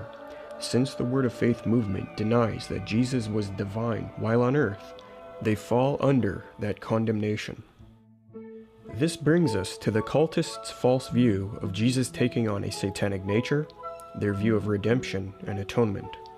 The belief that Jesus' death on the cross was insufficient and that Jesus needed to suffer in hell for our sins with a sin nature is one of the worst heresies I have ever encountered. Firstly, that Christ's sacrificial death was sufficient for the purpose of taking care of human sin is clear from many texts. 1 Peter 2:24 states that, quote, "He himself bore our sins in his body on the tree," unquote. Notice, it does not say he bore our sins on the cross and in hell. Secondly, Colossians 2:13-14 states that God has, quote, "forgiven us all our trespasses by canceling the record of debt that stood against us with its legal demands. This he set aside, nailing it to the cross," unquote. Notice, the record of sin debt we owed was not canceled because of Jesus' alleged time in hell. It was nailed to the cross because the cross was sufficient to take care of sin. Thirdly, at the culmination of his sacrificial crucifixion in John 19:30, Jesus stated, quote, "It is finished," unquote. In the Greek, tetelestai, which literally means debt paid in full. It was finished. The sin debt God's people owed was paid in full by Christ on the cross. Thus, there was no need for Christ to suffer in hell under the quote-unquote lordship of Satan, God forbid. Ephesians 1:7 states, quote, "In him we have redemption through his blood, the forgiveness of our trespasses," unquote. Notice, redemption through Christ's blood on the cross, not some spiritual torment in hell. That's blasphemy. In Ephesians 2:16, we are taught that Jesus' death on the cross reconciles both Jew and Gentile to God, quote, "and to reconcile them both in one body to God, through the cross, by which the hostility has been killed," unquote. The cross is what takes care of sin, not some alleged spiritual death or torment in hell. Romans 3:25 states, quote, "whom God put forward as a propitiation by his blood, to be received by faith," unquote. The Greek word for propitiation here, halastration, is a reference to the Old Testament mercy seat, which was a cover over the Ark of the Covenant where Yahweh appeared over, and where sacrificial blood was poured at the Day of Atonement ritual once a year. See Leviticus 16. This is how Hebrews 9:5 also uses the word, and how many of the LXX occurrences are used. Thus, what is deduced with respect to Christ's sacrifice is that, as Douglas J. Moo notes, quote, "In the Old Testament and Jewish tradition, this mercy seat came to be applied generally to the place of atonement. By referring to Christ as this mercy seat, then, Paul would be inviting us to view Christ as the new covenant equivalent or antitype to this old covenant place of atonement, and derivatively to the ritual of atonement itself. What in the Old Testament was hidden from public view behind the veil has now been publicly displayed, as the Old Testament ritual is fulfilled and brought to an end in Christ's once-for-all sacrifice. This interpretation, which has an ancient and respectable heritage, has been gaining strength in recent years," unquote. With respect to this view's ancient heritage, Moo cites Origen, Theodoret, Luther, Calvin, and Bengel as some prominent figures. Thus, since this Old Testament atonement shadow is perfectly fulfilled or accomplished by Christ's blood, as Romans 3:25 explicitly states, there is no room to assert that Jesus would have to suffer in hell for sins. His blood on the cross was sufficient for Copeland to assert that, quote, "when his blood poured out, it did not atone," unquote. he is clearly contradicting Holy Scripture with his doctrine of demons. Jesus did not have to die spiritually in hell for sins, and Scripture nowhere teaches that. In fact, Scripture teaches the opposite. This movement is bold in their assertion that Jesus suffered twice, once physically and once spiritually, once on the cross and once in hell. However, 1 Peter 3:18 is clear when it states that Christ, quote, suffered once for sins, the righteous for the unrighteous, unquote. He suffered once for sins, not twice. Hebrews 9:28 likewise states, quote, so Christ, having been offered once to bear the sins of many, unquote. And Hebrews 10:10, quote, and by that will we have been sanctified through the offering of the body of Jesus Christ, once for all, unquote. Moving on, with respect to this idea that Jesus becoming sin means Jesus was united with Satan, i.e. taking on a satanic nature, this is also erroneous and heretical. Since Jesus is one of the three persons in the Godhead sharing in the one being of God, this means that if Jesus took on a satanic nature or was united with the devil, then God took on a satanic nature and was united with the devil. That thought alone should dispel this bizarre theology. In 1 John 1:5, we read that, quote, God is light, and in him is no darkness at all, unquote. Since God is light and has no darkness, this means he would not be united with Satan, which is the very epitome of darkness. Habakkuk 1:13 states that, quote, you who are of pure eyes, then to see evil, and cannot look at wrong, unquote. God cannot look at wrong, let alone be united in nature with something which is the very definition of wrongness. To say that Jesus received a satanic nature is to say that Jesus had sin in him or was sinful by nature. However, Hebrews 4:15 teaches that Jesus was, quote, without sin, and 1 Peter 2:22 states that, quote, he committed no sin, neither was deceit found in his mouth, unquote. Despite textual information like this, the Word of Faith people will distort 2 Corinthians 5:21 to mean that Jesus took on a satanic nature and was united with the devil. It states, quote, for our sake he made him to be sin who knew no sin, so that in him we might become the righteousness of God, unquote. They claim that Jesus being made sin here supports their doctrine. However, the Greek phrase used, hamartion epoiesan, literally means made sin, and hamartion or sin here means sacrifice for sin. As David J.A. Kleins observes, quote, the Hebrew word for sin, hatat, and consequently the LXX hamartia, sin, Paul's word here, are occasionally used for sin offering, for example Leviticus 4:24, and it is probable that this is Paul's meaning here. Christ's death is frequently spoken of as a sin offering, for example Romans 8:3, Hebrews 7:29, 9:12, John 1:29, Isaiah 53:6 and 10. Paul is careful to avoid any suggestion that Christ became sinful or a sinner, and explicitly asserts that he had no sin, unquote. Vine's complete expository dictionary of Old and New Testament words agrees that this Greek word hamartion takes on this meaning. It states that hamartion can be seen, quote, as an offering for sin, i.e. a sin offering. So the Septuagint, for example, in Leviticus 4:32, chapter 5 verse 6, 7, 8, and 9, unquote. And with respect to 2 Corinthians 5:21 specifically, the same source goes on to say, quote, him he made to be sin indicates that God dealt with him as he must deal with sin, and that Christ fulfilled what was typified in the guilt offering, unquote. This is the same concept found in Isaiah 53:10, where Jesus is made an asam in the Hebrew, a guilt offering or sin offering. That's what 2 Corinthians 5:21 is saying when it says that Christ was hamartion epoiesan, or made a sin offering on our behalf. It's not saying that Christ was united to Satan or took on a satanic nature in the sense of transmutation. This is why grammar and context is so important. Our sins were imputed to Christ in a legal nature. He paid for sins on the cross and was therefore a sacrifice for sin or sin offering. We respond by faith and receive salvation. there is nothing whatsoever about Jesus being united with the devil or having a satanic nature. That has to be read backwards into the text because it simply is not there. Now, the other main argument the cultists use to support their heresy, that Jesus was united to the devil and received a satanic nature, has to do with John 3:14 and 15, where Jesus' crucifixion is compared with Moses lifting up a bronze serpent on a wooden pole in the wilderness, so that the Israelites who looked at it would not be killed by desert snakes.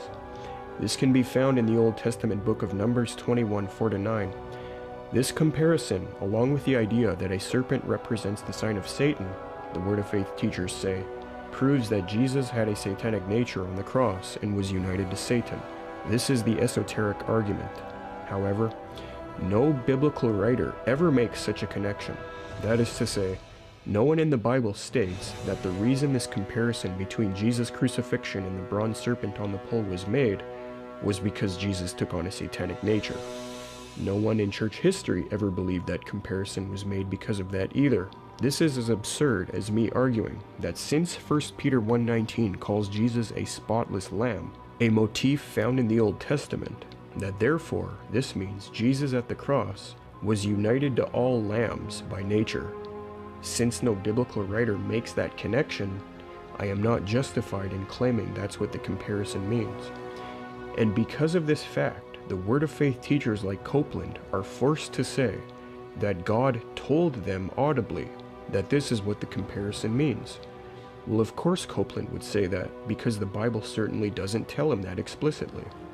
Secondly, very clearly the comparison was made not because of any ontological similarity between Jesus and a serpent, but simply because when one looks to Christ by repentant faith they receive life, just as the Israelites looked at the serpent on the pole to be spared in Numbers. And the serpent on the pole signified the sin of Israel, just as Jesus' crucifixion symbolized the sin of the world.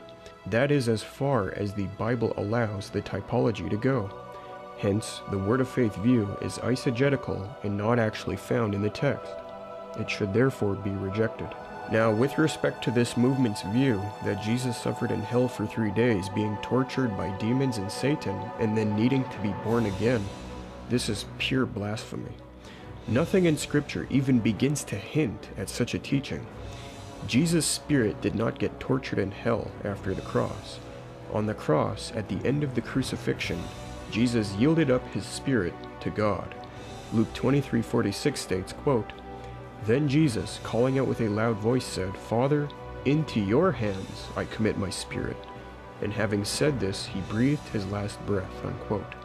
It does not say, "Into hell I commit my spirit for torture." Secondly, as opposed to saying that he would be tortured in hell, Jesus stated the following to the repentant thief on the cross in Luke 23:43, quote, "And he said to him, 'Truly I say to you, today you will be with me in paradise.'" Unquote. This clearly demonstrates that Jesus did not anticipate suffering in hell for 3 days after his crucifixion. However, despite this clear reading of Scripture, Joyce Meyer has attempted to distort this verse to mean something other than what it says. And in Luke 23:43, Jesus said unto him, "I say unto you today, you shall be in paradise with me." There's no punctuation in the original translations of the Bible. We have punctuated it. And in this particular scripture, it was punctuated wrong. They put in there, "I say unto you, comma, today you shall be in paradise with me," making it appear that the minute Jesus died on the cross, he went straight to paradise. No, no, no, he did not. The way it should read is, "I say unto you today, comma, I'm telling you this today. Today I'm telling you that you are going to be in paradise with me." But he didn't say you're going to be there today. He said, "I'm telling you this today." However, merely asserting that the text should be translated that way is not an argument. The reason why what Meyer is saying is false is because Jesus always says something like, "Truly I say to you," or "Truly I tell you," and never, "Truly I say to you today," or "Truly I say to you right now." If Jesus is doing that here in Luke 23:43, It would be the only example of such an occurrence in the dozens of repeated examples where he makes these kind of expressions prefacing his teaching.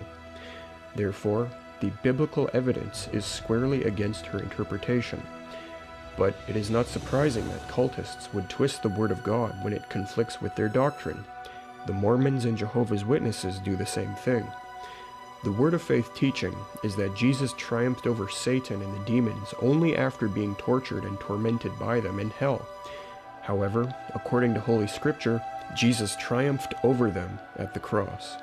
With respect to the crucifixion, Paul states in Colossians 2:14-15, quote, "He has destroyed what was against us, a certificate of indebtedness expressed in decrees opposed to us. He has taken it away by nailing it to the cross. Disarming the rulers and authorities, he has made a public disgrace of them, triumphing over them by the cross." Unquote. Satan and his powers were disgraced and triumphed at the cross. There was no need for them to be conquered again after some non-existent spiritual death of Christ in hell followed by a rebirth. Hebrews 2:14 echoes the same thing, quote, "Through death he might destroy the one who has the power of death, that is, the devil." Unquote.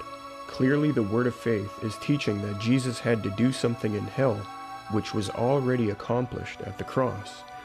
Now, the Word of Faith distorts Colossians 1:18, which says Jesus was, quote, "the firstborn from the dead," to mean that Jesus was the first born-again man. They say this proves Jesus was born again in hell and became a god. Remember, their teaching is that Jesus isn't unique.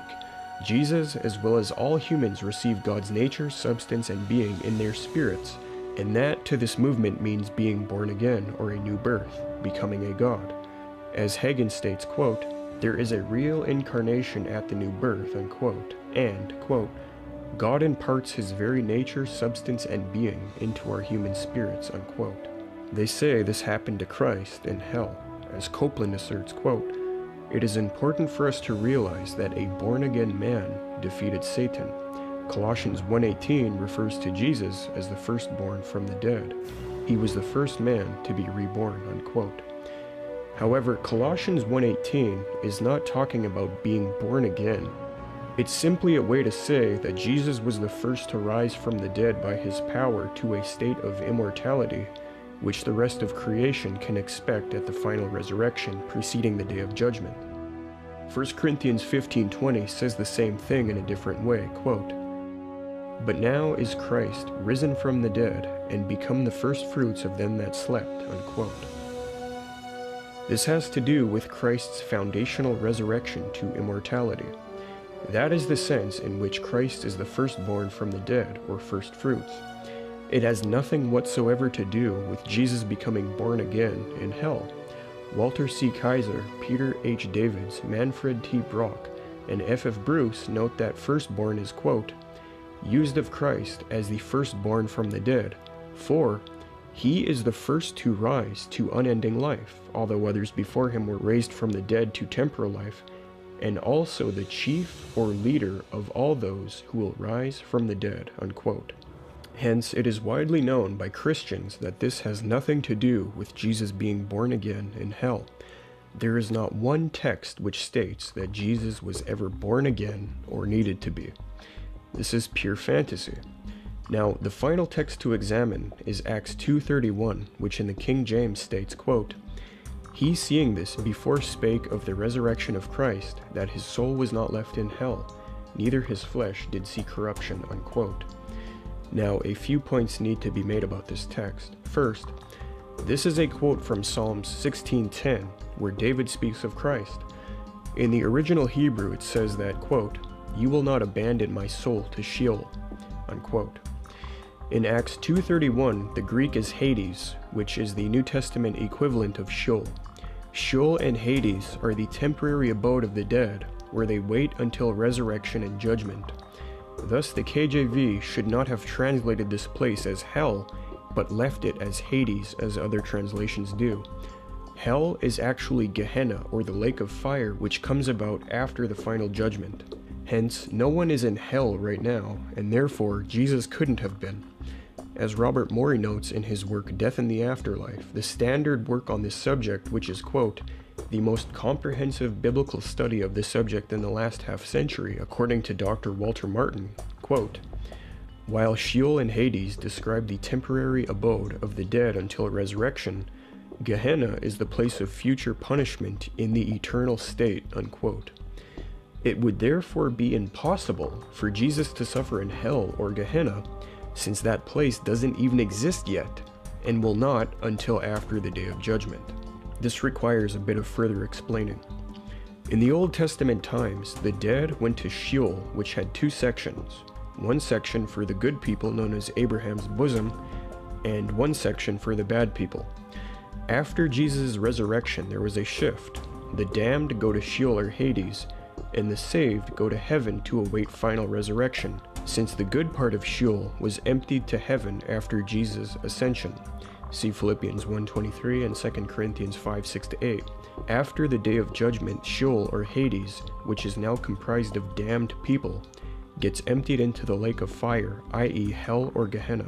This is all exegetically and historically proven in Maury's fine work. Therefore, the Word of Faith movement is guilty of confusing hell, Gehenna, and the lake of fire with the pre-judgment day state known as Sheol or Hades, which is where Jesus went and proclaimed victory after his crucifixion. So Jesus never went to hell and suffered there. Secondly, although Jesus went to Sheol or Hades and not hell, he didn't do so to be tortured. He did so, as many scholars argue, for the purpose of proclaiming his redemptive victory to the spirits who are imprisoned there waiting for judgment. See 1 Peter 3:18-20 and 22, and 2 Peter 2:4-5. This is what Acts 2:31 refers to when it speaks about God not abandoning Christ's soul to Sheol or Hades. Christ proclaimed a victory there, went to heaven, and then was raised from the dead bodily. He was not tortured, abandoned, or left in Hades. Nothing about suffering in hell for sins at all. Christ's suffering was accomplished at the cross. Now, some Word of Faith proponents argue something like, doesn't the Apostles' Creed from the early church period say Jesus was, quote, crucified, died, and was buried? He descended into hell. The third day he rose again from the dead, unquote? Well, the earliest forms of the creed did not include that reference to hell, but even in this later form, the Latin word used is inferna, which was the lower world I mentioned, where persons wait for final judgment. The creed isn't referring to hell in the sense of a fiery pit where the damned go for eternity, but the waiting place where Jesus went and proclaimed victory. As J.I. Packer notes, quote, originally hell meant the place of the departed as such, corresponding to the Greek Hades and the Hebrew Sheol. That is what it means here, where the creed echoes Peter's statement that thou wilt not abandon my soul to Hades in Psalm 16:10. But since the 17th century, hell has been used to dignify only the state of final retribution for the godless, for which the New Testament name is Gehenna. What the creed means, however, is that Jesus entered not Gehenna, but Hades, that is, that he really died, and that it was from a genuine death, not a simulated one, that he rose, unquote. Hence, the Apostles' Creed does not support the idea that Jesus went to what the Word of Faith movement means by hell. The Creed doesn't teach that Jesus was tormented or put under the quote-unquote lordship of Satan either. That's read in. There is no evidence that Satan or demons are sovereign in Hades or in a position to make anyone subject under their quote-unquote lordship. This is more mythological than anything. The spirits in Hades awaiting judgment, for example, are locked up in chains, see 2 Peter 2:4. Plus, 1 Peter 5:8 states that Satan roams the earth seeking people to devour. There is simply no biblical evidence for the idea that Jesus was tortured in hell, put under Satan's lordship in hell, or born again in hell. None. Now, because the Word of Faith movement has so confused and twisted the meaning and nature of Christ's redemptive work, they have, as a result, lost sight of the gospel. They have a false gospel. This is shown, for example, in the way the influential Word of Faith teacher Earl Polk presents salvation. Polk taught that Jesus only conquered death, hell, and the grave for himself, and, as an example, so that we can save ourselves, quote, how are we doing to conquer death? We are overcomers through Jesus Christ because we are learning the tools he used. We are learning to move in authority and power.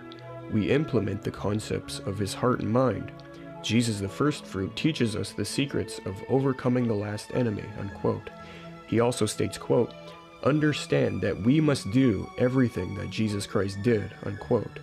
So in this system, Jesus is the Savior because he teaches us by example how we save ourselves using his tools. Sadly, this means that these people know nothing of the gospel and salvation. Jesus didn't show us how to save ourselves. Jesus Christ suffered the penalty for our sin, purchasing our salvation, which is received by repentant faith in the person and work of Christ. Those who view Jesus as merely an example of how one is to save themselves will be damned.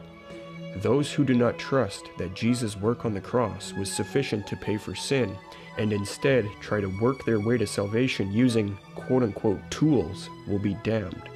That's salvation by works. This kind of distortion and misunderstanding of the gospel and salvation is common with others in the movement as well. For example, instead of teaching that justification is a once-for-all legal declaration from God, that a person is righteous based on the work of Christ received by faith, Word of Faith teacher Jimmy Swaggart stated that it's a lie to believe, quote, the believer's sins are already forgiven, past, present, and future, and that, quote, his sins are not taken into account, unquote. Instead, he, like the Roman Catholics, teaches, quote, these same acts of grace are available, and again, instantly the Lord cleanses him and justifies him, unquote. However, that's not biblical justification. Romans 5:1 teaches that justification is a one-time past thing, quote, therefore, since we have been justified by faith, we have peace with God through our Lord Jesus Christ, unquote. Justification is not a process where you can lose it and gain it through works. Justification is by faith alone. Works do necessarily follow from the person's changed heart as evidence of salvation, but works don't contribute to justification. As Galatians 5:4 states, quote, you are severed from Christ, you who would be justified by the law. You have fallen away from grace, unquote. In stark contrast to this biblical teaching on justification by faith alone through Christ's finished work alone, Earl Polk and Kenneth Copeland uttered the following satanic blasphemies, quote, we must learn how to enter into his vicariousness. Jesus is our example, as one who lived in perfect harmony with God's direction for his life. Now the body of Christ must complete the work which Christ began, unquote. Quote, when Jesus cried, it is finished, he was not speaking of the plan of redemption. Jesus' death on the cross was only the beginning of the complete work of redemption, unquote. To teach that men must add their own righteousness to supplement Christ's completed work of redemption in regards to men being made right with God, and to say that Christ's work on the cross was insufficient, is a satanic attack on Christ's mission on this earth. Now, many people may be shocked to have learned about all of these satanic heresies from these people.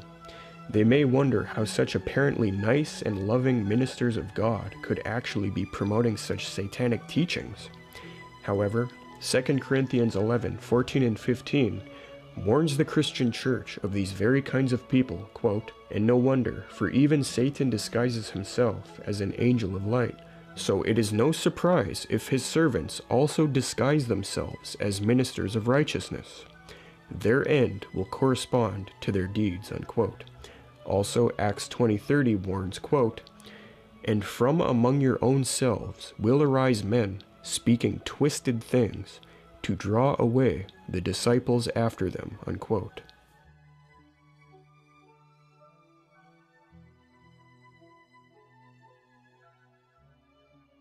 I'm going to attack the devils of hell. Thou foul spirits, come against this child of God. I break your power. Go! Go! Go! Go! Jesus' name! Loose them! Arms and legs are going to grow out the right length and begin to move around and work. Hallelujah! And supernatural money is going to start coming into people's lives. In Jesus' name, I'm going to beat the devil off of you today. To a darkened world today, but he's waiting for you and me to say Oh, that spoken word is the key. Speak that thing. Decree that thing, and it shall come to pass. Whatever it is in your life that you're decreeing right. In the first installment, Joel Osteen, Origins and Errors of His Teaching, we partially examined Osteen's positive confession doctrine, which says one can speak and think things like wealth into existence. That's why on a regular basis we should say, I'm blessed, I'm healthy, I'm strong, I'm valuable, I'm talented, I have a bright future. Those words go out of your mouth and come right back into your own ears. Over time, they will create the same image on the inside. All of the people in this Word of Faith movement believe the same unbiblical, greed-based thought power theology as well. You call what you have. You say what you want. What you believe in your heart, you'll have whatever you say. You've got to say it. You've got to speak it. You've got to decree it. You decree the thing, you pay your vow, and then He brings it to pass. It's in the Word. Words are containers for power. They carry creative or destructive power, positive or negative power. And so we need to be speaking right things over our lives and about our futures if we expect to have good things happen. Because what you say today is what you'll probably end up having tomorrow. Look at me, say, all of you. Say, there's power in me to speak life and death. Their belief is that faith is a force like gravity, and when you believe or speak something you desire, you will receive it. Money, cars, health, etc. Kenneth Hagin stated, quote, "You can have what you say. You can write your own ticket with God. And the first step in writing your own ticket with God is, say it," unquote. Hagin's 4-point motto, which he purports to have received from Christ himself through prophetic revelation, is, quote, "Say it, do it, receive it, and tell it," unquote. Dr. John MacArthur points out that, quote, Hagin claims Jesus told him, if anybody anywhere will take these 4 steps and put these 4 principles into operation, he will always have whatever he wants from me or God the Father, unquote. This system arose out of the fact that these people think they are gods, and, like God, they can speak things into existence, like how God did in the Genesis creation account, where God said, "Let there be light," and there was light. On this same line, Charles Capps wrote, quote, "The creative ability of man comes through his spirit. He speaks spirit words that work in the world of the spirit. They will also dominate the physical world. He breathes spirit life into God's word, and it becomes a living substance, working for him as it worked for God in the beginning," unquote. Now, you have a choice. To believe it or to doubt it. If you have a problem, any kind of housing, transportation, situation in a marriage, you can release the creative. See, this all works by faith. The creative force of God into existence. Gloria Copeland goes so far as to say that Christians should try to control the weather like a little god. So you're the weatherman. You get out there, or the weather woman, whichever it is, and you talk to that thing, and you tell it, you're not coming here, I command you to dissipate. Now, due to this teaching, greed has become a major factor in these people's doctrine.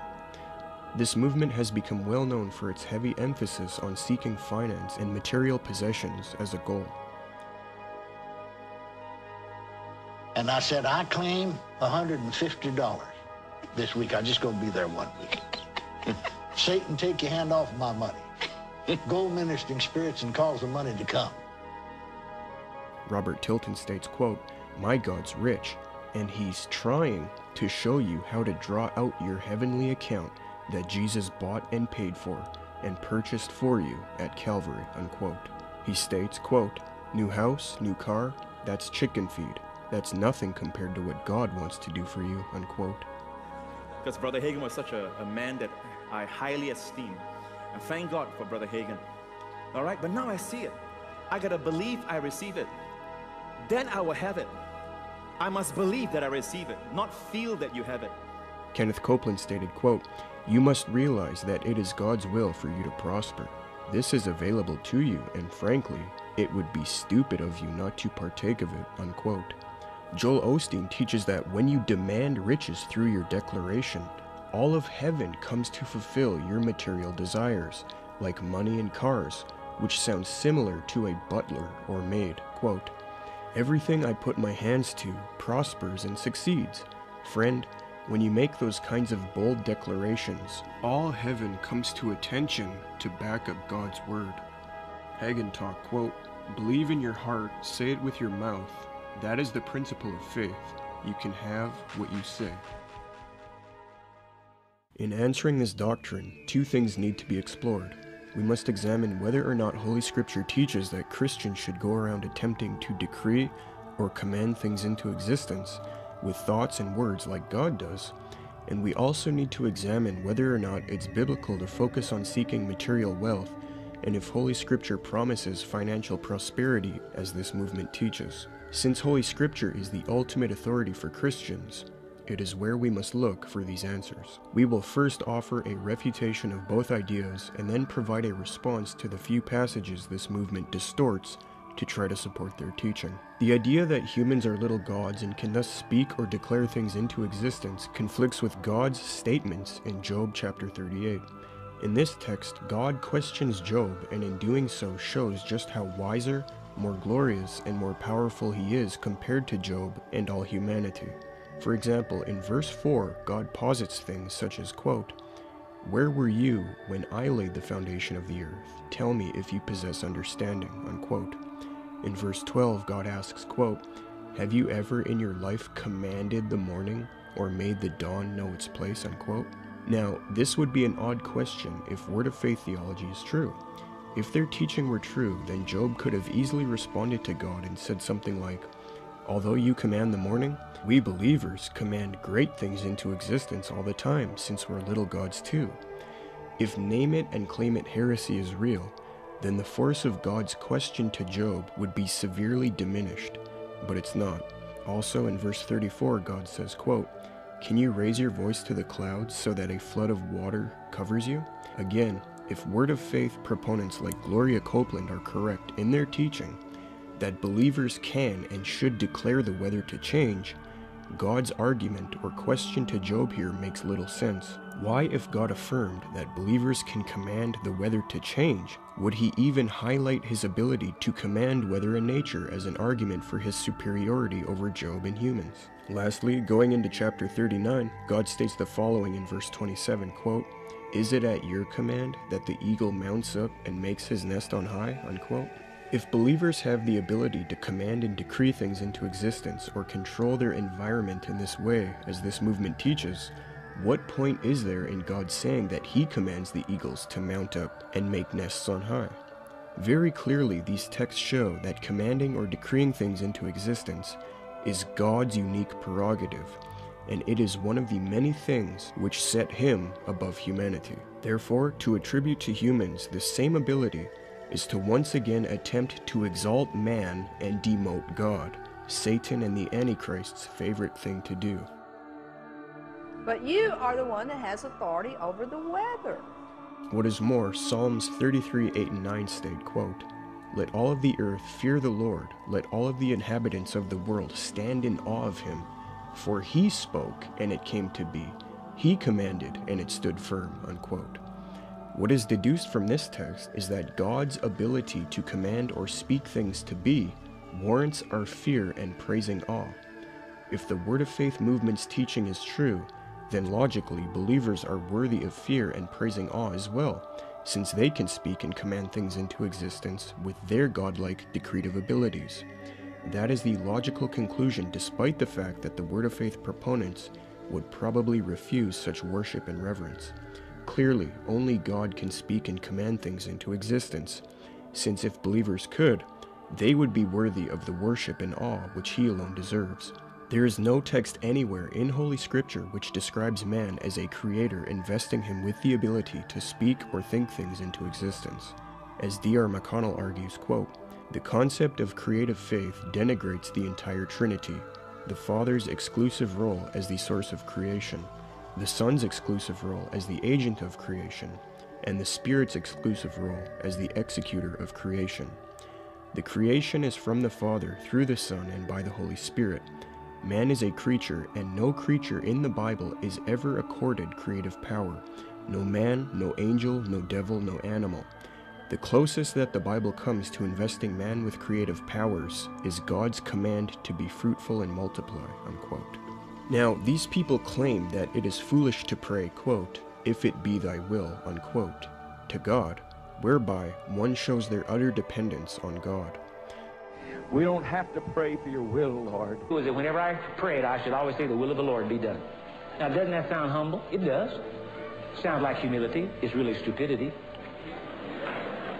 Although these people feel fit to go around acting like they're decreeing what they desire, commanding things into existence as such, and saying that if you pray God's will be done, that means you don't have enough faith, Holy Scripture and biblical history show that one should have a more humble, respectful, and God-honoring approach to things, whereby one is completely dependent on God's mercy or compassion, whether pain or pleasure comes.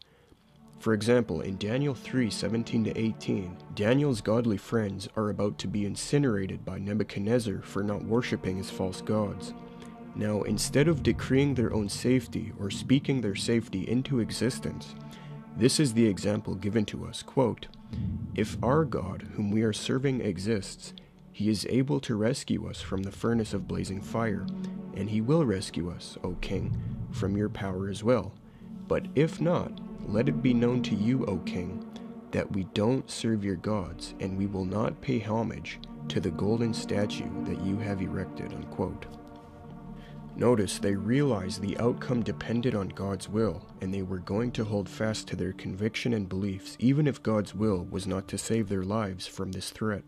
They didn't have the arrogant attitude of Word of Faith teachers, which says one ought to just decree things themselves, since it is quote-unquote foolish to depend on God's will or choice. Moreover, in 2 Samuel 10:12, Joab doesn't attempt to decree a war victory or speak victory into existence. Instead, we see total reliance on God's will, and Joab is satisfied with whatever outcome God chooses, since God is the sovereign king who deserves praise and honor no matter what. Quote, be strong, let's fight bravely for the sake of our people and the cities of our God. The Lord will do what he decides is best, unquote. This needs to be the Christian example, not the idea that we should set aside the supremacy of God's will and try to create our own reality with human speech, thought, and decree. In opposition to the Word of Faith movement, Jesus in the Gethsemane prayer stated, quote, yet not what I will, but what you will, unquote. Notice there is no arrogance on the part of Christ as there is in the Word of Faith movement. Clearly, humbly praying if it be God's will is the biblical example. In his letter to the Romans, the Apostle Paul shows that it is erroneous to try to attempt to decree or speak things into existence, and instead shows that Christians are to humbly pray and rely on God's will and compassion, even if God does not feel it is the right time for our prayer to be answered, or if it won't be answered. Paul states, quote, for God is my witness, whom I serve with my spirit in the gospel of his Son, that without ceasing I mention you, always in my prayers, asking that somehow by God's will I may now at last succeed in coming to you. For I long to see you, that I may impart to you some spiritual gift to strengthen you, unquote. Notice Paul's desires and prayers are subject to the will of God, the approval and timing of God. Paul knew that, so he made sure to highlight the point that his aspirations will only come to pass if God so wills it and enables that to take place. He doesn't arrogantly decree his aspirations or speak them into being as if he were some little god. He relied totally on God. Well, he will, all right, if it's his will, but it might not be his will, people have said. And yet, you don't find that kind of talk in the New Testament. I'm going to pray the prayer of faith. Not one of those, Lord, if it be thy will. Christians in the early church period opposed this word of faith idea that one ought to not pray for God's will to be done. For example, John Cassian, AD 360 to 435 stated, quote, thy will be done, that is, thine, not ours. For if we recall the text of the apostle that we do not know what to pray for as we ought, we realize that we sometimes ask for things which are contrary to our salvation, and that what we ask for is quite properly denied us by him who sees our well-being more clearly and truly than we do, unquote. Speaking to this particular word of faith error, Dr. John MacArthur notes, quote, Hagin has also written, "It is unscriptural to pray, if it is the will of God. When you put an if on your prayer, you are praying in doubt. Romans 8:27 tells us that even the Holy Spirit intercedes for the saints according to the will of God. And what will the Word Faith movement do with James 4:13-16? Does not their most fundamental teaching utterly contradict this passage? Come now, you who say, today or tomorrow we shall go to such and such a city, and spend a year there and engage in business and make a profit. Yet you do not know what your life will be like tomorrow. You are just a vapor that appears for a little while and then vanishes away. Instead, you ought to say, if the Lord wills, we shall live and do this or that. But as it is, you boast in your arrogance. All such boasting is evil," unquote. When Jesus taught the disciples how to pray in Matthew 6, Jesus made sure to include the following in his model prayer, quote, "Your kingdom come, your will be done, on earth as it is in heaven," unquote. However, the Word of Faith movement doesn't believe in praying for God's will to be done, since that allegedly shows that one has doubt. Wrong. That doesn't show doubt, it shows that a person affirms God is on the throne and man isn't. Now, although this movement doesn't accept it, Holy Scripture teaches that God is in complete sovereign control over all things, and it is always His sovereign decretive will which is accomplished, even when a person's will or desire contradicts it. Thus, if a Christian tries to pray for something and it is not in God's eternal decretive will for that thing to come to pass, then it won't. Ephesians 1:11 states that God, quote, "works all things according to the counsel of His will." In Isaiah 43:13, God says, quote, "When I act, who can reverse it?" unquote. Job 23:13 states, quote, "He is unchangeable, and who can turn him back? What he desires, that he does," unquote. Proverbs 19:21 states, quote, "Many are the plans in a man's heart, but it is the Lord's purpose that prevails," unquote. Daniel 4:35 states, quote, "All the inhabitants of the earth are accounted as nothing, and he does according to his will among the hosts of heaven and among the inhabitants of the earth, and none can stay his hand or say to him, 'What have you done?'" unquote. God's will, his eternal purpose or plan, is what has supremacy. If the Word of Faith movement had a proper view of the sovereignty of God and his decrees, then they wouldn't be so quick to denounce the idea that a Christian should pray for something only if it be God's will, since that's the only way a prayer would be answered. God should be prayed to as the sovereign King and Sustainer, the glorious enthroned Master of the universe, worthy of all glory and honor, the one from whom all good comes. Christians have no biblical basis to go around trying to decree things as if they are little gods, attempting to set aside the ultimacy of God's will. Holy Scripture is clear that sometimes God will not grant our requests, but will show us that we must submit to God's will instead.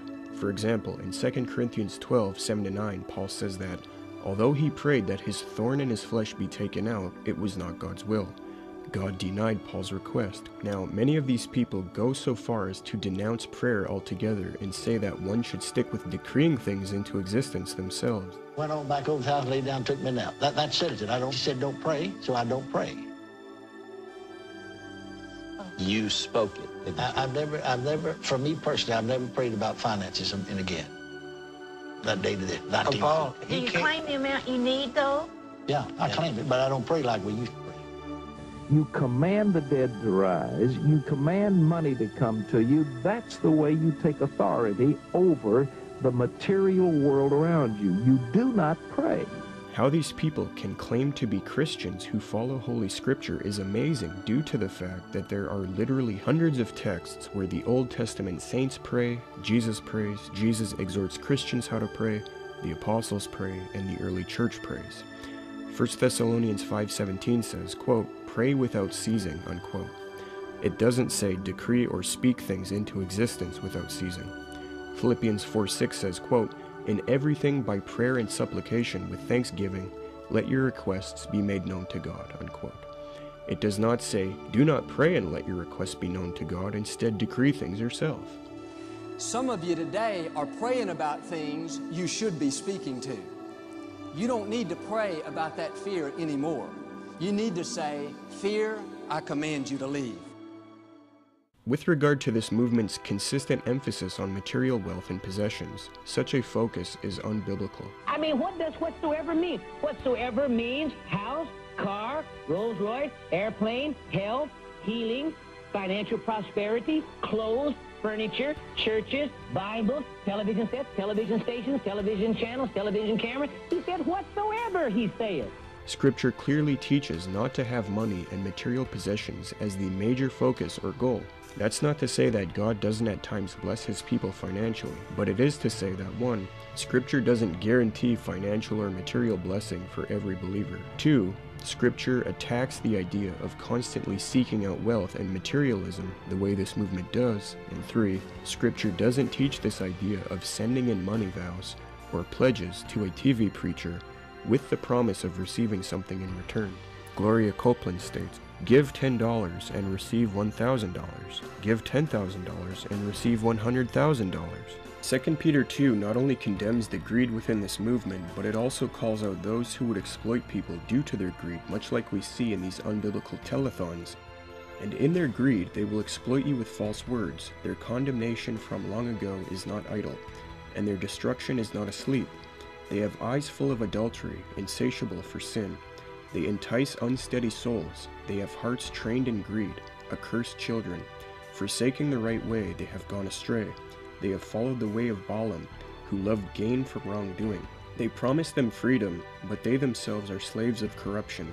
For whatever overcomes a person, to that he is enslaved." Unquote. If people are going to help others financially or with resources, etc., they should do so without expecting anything in return, not anticipating to get rich in return. As Luke 6:35 states, quote, "Lend expecting nothing in return." Unquote. Plus, these Word of Faith celebrities don't need help. They're just trying to abuse wealth and trick people to make them more rich. Mark 4:18 and 19 describes those who hear the word and then, because of focus on wealth and materialism, they fall into destruction. Quote, "They are those who hear the word, but the cares of the world and the deceitfulness of riches and the desires for other things enter in and choke the word, and it proves unfruitful." But I believe God with you that as you sow tonight, you're going to sow this, and you're going to reap that. Matthew 6:19-21. "Do not lay up for yourselves treasures on earth, where moth and rust destroy, and where thieves break in and steal. But lay up for yourselves treasures in heaven, where neither moth nor rust destroys, and where thieves do not break in and steal. For where your treasure is, there your heart will be also." Unquote. Therefore, it is erroneous for the Word of Faith movement to teach people to focus on attaining finance and possession as though such things come to all believers. For example, Joyce Meyer's comments where she states, quote, "If you stay in your faith, you are going to get paid. I am now living in my reward." Unquote.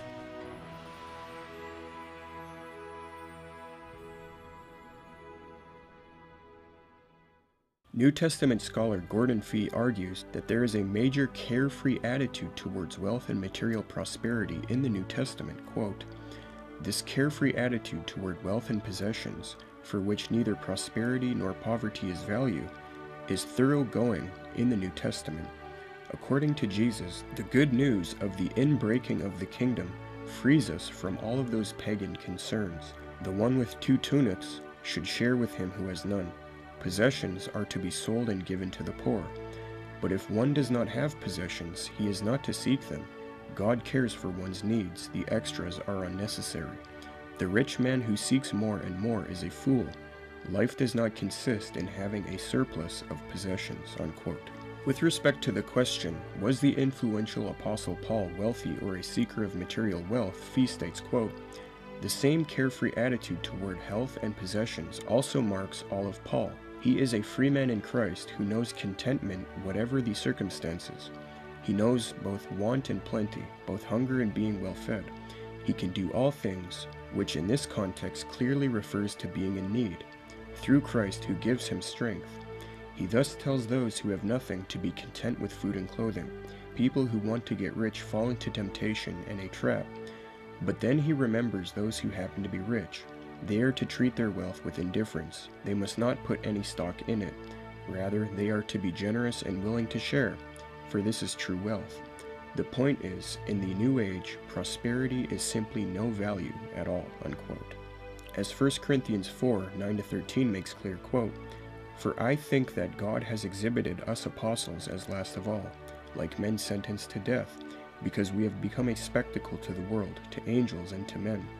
We are fools for Christ's sake, but you are wise in Christ. We are weak, but you are strong. You are held in honor, but we are disrepute.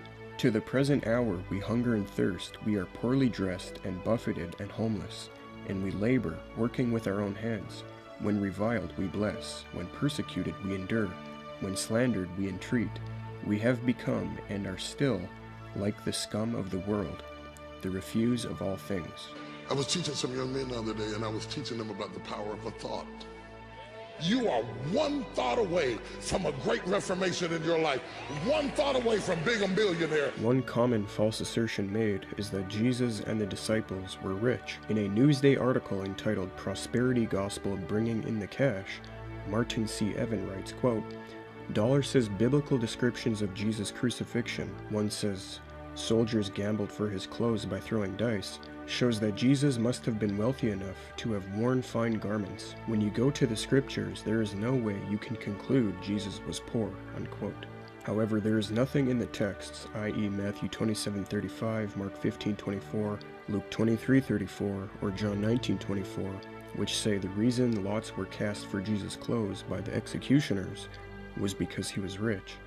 Any good commentary will explain it was a common custom for the clothes of the victim to be taken by the executioners. This was even prophesied to happen in Psalms 22:18.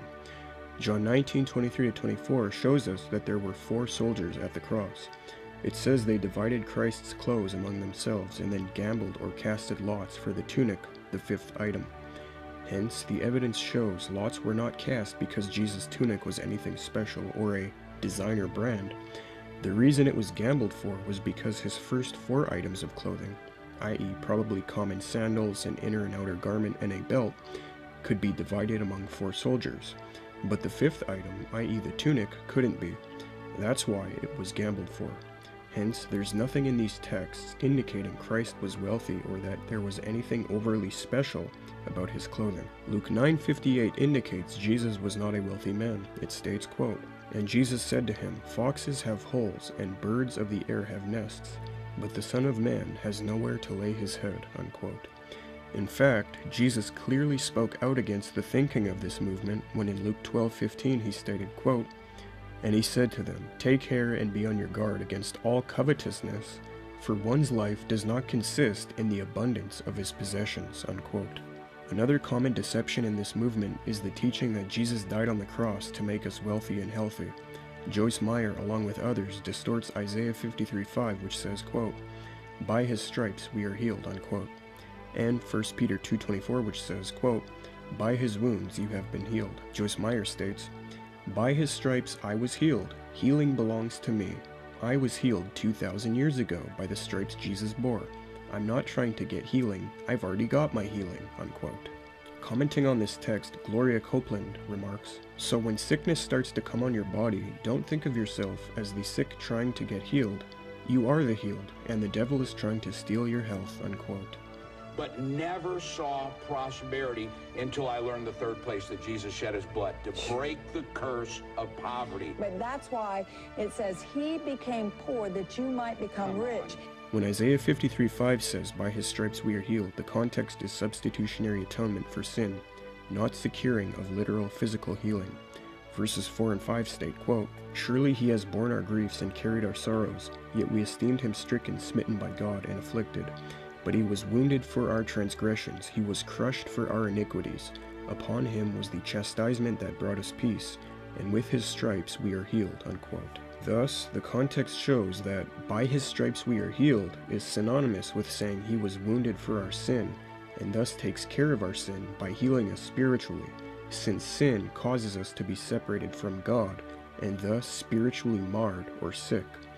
As Old Testament scholar Jeffrey W. Grogan notes in his commentary on Isaiah, quote, "Peace and healing view sin in terms of the estrangement from God, and the marring of the sinner himself that it causes, unquote. Thus, contextually, there is nothing about Jesus' crucifixion purchasing our physical healing or wealth, etc. With respect to 1 Peter 2:24, it states, "He himself bore our sins in his body on the tree, that we might die to sin and live to righteousness. By his wounds you have been healed," unquote. Noting 1 Peter 2's allusion to Isaiah 53, Dr. Gordon Fee provides some important information, quote, "Peter says, 'He himself bore our sins, that we might die to sin.' He then goes on, 'By his wounds you have been healed, for you were as sheep going astray.' The allusion to both verse 5 and 6, joined by 4 and referring to sheep going astray, plus the change to the past tense, all make it abundantly clear that healing here is a metaphor for being restored to health from the sickness of their sins. Such a metaphorical usage would be natural for Peter, since sin as wound, injury, or sickness, and the healing of such sickness, are thoroughgoing images in the Old Testament. Thus, these texts do not support the Word of Faith movement when understood correctly. Now, this movement will constantly appeal to John 14:14, which says, "If you ask me anything in my name, I will do it." They interpret this to mean God will just give them their temptations, wealth, and things of this nature at the snap of a finger. However, again, the context is so important. The quote-unquote anything Christ mentions pertains to enabling the disciples to do miraculous works having to do with spreading the gospel by the power of the Spirit in order to glorify God, not them receiving their desires such as wealth, etc. John 14:12-17 states, "Truly, truly, I say to you, whoever believes in me will also do the works that I do, and greater works than these will he do, because I am going to the Father. Whatever you ask in my name, this I will do, that the Father may be glorified in the Son. If you ask me anything in my name, I will do it. If you love me, you will keep my commandments. And I will ask the Father, and he will give you another helper, to be with you forever, even the Spirit of truth, whom the world cannot receive, because it neither sees him nor knows him.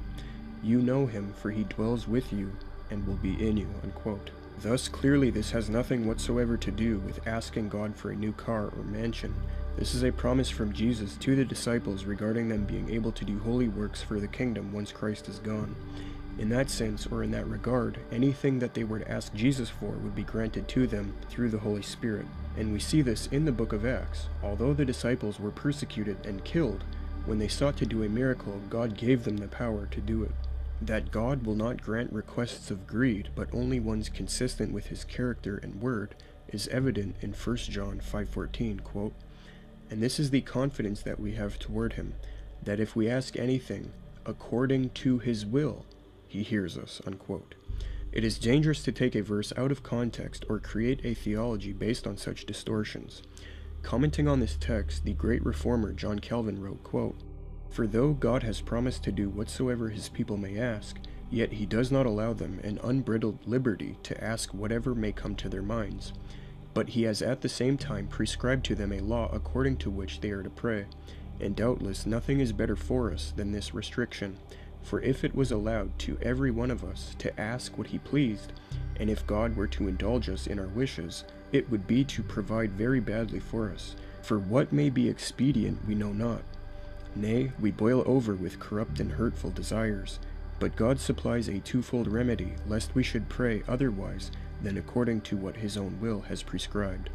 For he teaches us by his word what he would have us to ask, and he has also set over us his Spirit as our guide and ruler, to restrain our feelings, so as not to suffer them to wander beyond due bounds." Romans 8:26, unquote. Another text this movement distorts is Jeremiah 29:11, which states, "For I know what I have planned for you, says the Lord. I have plans to prosper you, not to harm you. I have plans to give you a future filled with hope," unquote. This text is presented as if it applies to every person or every Christian, and that God is saying this universally with respect to finance, etc.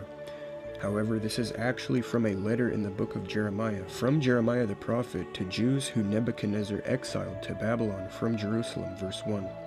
God promised to restore them and bring them back to their homeland and out of captivity if they repent. The exhortation is not to listen to the false prophets exiled with them, who said there would be a fast restoration. God's promise was a restoration in 70 years, verses 8-12. So the context doesn't concern every person or Christian. The context is a Jewish restoration from Babylonian captivity 70 years after the time this letter was written by Jeremiah. Another misused text is 3 John 2, which says, "Beloved, I wish above all things that thou mayest prosper and be in health, even as thy soul prospereth," unquote. Commenting on this text, Bruce Barron stated, quote, "The Copelands use these words so often that they appear to be the key verse of their ministry," unquote. However, regarding 3 John 2, many have noted that wishing for prosperity or things to go well and for good health was the standard form of greeting in a personal letter, similar to how today we say, "Dear Mrs. Smith, I hope you are doing well." Studies have been done on ancient personal letters at that time which bear this out. See Gordon Fee, The Disease of the Health and Wealth Gospel, page 10. Secondly, John was speaking to an elder named Gaius, who was afflicted, not every Christian. So there is nothing here supporting the Word of Faith movement's view that every believer is promised health and wealth. Thus, when Copeland says, quote, "John writes that we should prosper and be in health," unquote, he is fabricating and erroneously trying to justify his teachings of greed and worldliness. Another text which is commonly abused by proponents of this false system is Mark 10, 29-30, which states, quote, "Jesus said, 'Truly I say to you, there is no one who has left house or brothers or sisters or mother or father or children or lands for my sake and for the gospel, who will not receive 100-fold now in this time, houses and brothers and sisters and mothers and children and lands, with persecutions, and in the age to come eternal life,'" unquote. It is argued that this text affirms every believer will receive prosperity such as nice houses and land, etc. However, what this verse is teaching is that though in the midst of persecution, the first century community-oriented believers would lose everything for the sake of the gospel, and yet be able to share the homes of other believers, their land, and have spiritual relationships in place of the families they lost due to being Christians. However, today we don't live in times of messianic communities, and so to extend many of these specific promises to people beyond the time when such messianic communities existed is inappropriate. Second, the Word of Faith view doesn't take into account some important facts. As Dr. Ben Witherington III notes, quote, "It is of course very unlikely that Jesus is enunciating here a get-rich-quick-through Christian sacrifice schema. The list of persons and things he offers is very revealing about ancient social values. Relatives and basic property, house and land, were the very basis of survival and existence. To cut oneself off from all family and property was to endanger one's very existence," unquote. Thus, this text shouldn't be used to bolster excessive prosperity or anything of that nature, which is what the Word of Faith movement does when abusing these kinds of texts. A text which is misused to bolster the thought power doctrine, i.e. the teaching that one can receive health and wealth with thoughts or words and declarations, is a mistranslation of Proverbs 23:7. In a 2011 article entitled "You Are What You Think" in Charisma magazine, Joyce Meyer quotes the Amplified Bible translation, quote, "Because my thoughts were all negative, my talk and my life were too. Proverbs 23:7 says that as a man thinks in his heart, so is he. My life was a reflection of my thoughts and my words," unquote. This mistranslation of this text is commonly abused by people in the Word of Faith movement. However, the literal verse doesn't say, "As a man thinks in his heart, so does he become." The context is about any corrupt king, generally, and how, although when you eat with a king of this nature, he will feed you, but inwardly he is calculating the cost or thinking in his heart how much your eating of his food is costing him. Here's the context, and notice how many of the themes, such as not seeking to acquire wealth in verse 4, contradict the Word of Faith movement. Proverbs 23, 1-7, quote, "When you sit down to eat with a ruler, consider carefully what is before you, and put a knife to your throat if you possess a large appetite. Do not crave that ruler's delicacies, for that food is deceptive. Do not wear yourself out to become rich. Be wise enough to restrain yourself. When you gaze upon riches, they are gone, for they surely make wings for themselves, and fly off into the sky like an eagle. Do not eat the food of a stingy person. Do not crave his delicacies, for he is like someone calculating the cost in his mind. Eat and drink, he says to you, but his heart is not with you," unquote. Hence, not only is their amplified translation of verse 7 and their abuse of that translation erroneous, not supporting their thought power doctrine at all, but the context actually condemns the Word of Faith movement when verse 4 says not to seek to become rich. The fact is, they are distorting the text based on a non-literal translation. It is claimed by this movement that Proverbs 18:21 also supports thought power and seeking wealth and things of this nature. For example, in Joel Osteen's 2012 book of magic spells entitled, I Declare, 31 Promises to Speak Over Your Life, he states, quote, Proverbs 18:21 says, life and death are in the power of our tongue. What are you saying about your future? What are you saying about your finances? Make sure the words you are sending out are in the direction you want your life to go, unquote. However, this text isn't teaching anything about declaring health and wealth into existence, or thinking and speaking a thing, making it come to pass, such as finance, etc. It's simply talking about being careful about negative consequences of what one says, as verses 6 and 7 shortly before state, quote, a fool's lips walk into a fight, and his mouth invites a beating. A fool's mouth is his ruin, and his lips are a snare to his soul, unquote. And to make matters even worse, a few verses earlier in verse 11, relying on and trusting in wealth is condemned, quote, a rich man's wealth is his strong city, and like a high wall in his imagination, unquote. Which is the very thing these celebrity Word of Faith teachers do. To distort Proverbs 18:21 as if it teaches speaking wealth into existence is a great example of reading modern Word of Faith heresy into the text when it's not actually there. Now, the next text is probably the most misused by this movement. Mark 11:22-24 states, and Jesus answered them, have faith in God. Truly I say to you, whoever says to this mountain, be taken up and thrown into the sea, and does not doubt in his heart, but believes that what he says will come to pass, it will be done for him. Therefore I tell you, whatever you ask in prayer, believe that you have received it, and it will be yours. And whenever you stand praying, forgive if you have anything against anyone, so that your Father also, who is in heaven, may forgive you your trespasses, unquote. A few points here. First, Jesus is teaching on the power of believing prayer to God. Not as many of the Word of Faith movement teach, thought power or declarative power removed from total reliance on God. Second, there is nothing here indicating that the power of prayer here concerns praying for luxury and things of this nature. Rather, the context concerns praying for holy Christian things. Verse 25 mentions forgiving others in your prayer and being forgiven yourself. And we learned from 1 John 5:14, Christians are to pray for things which are in conformity to God's pure will, not for unnecessary luxuries and temptations which the New Testament over and over says not to seek. Thirdly, verse 22 says have faith or trust in God when praying, and that is the sense in which one is to believe their prayer will come to pass without doubting. God is the object of trust here. It does not say, as this movement does, believe in and trust in your own words or thoughts, as though those things are the object of our trust. Thus, this text doesn't teach the power of thought or the power of human declaration, but instead the power of God, when one prays for godly things while trusting in Him. The Word of Faith movement's teaching is man-centered and man-glorifying. The biblical teaching on the power of prayer is God-centered and God-glorifying.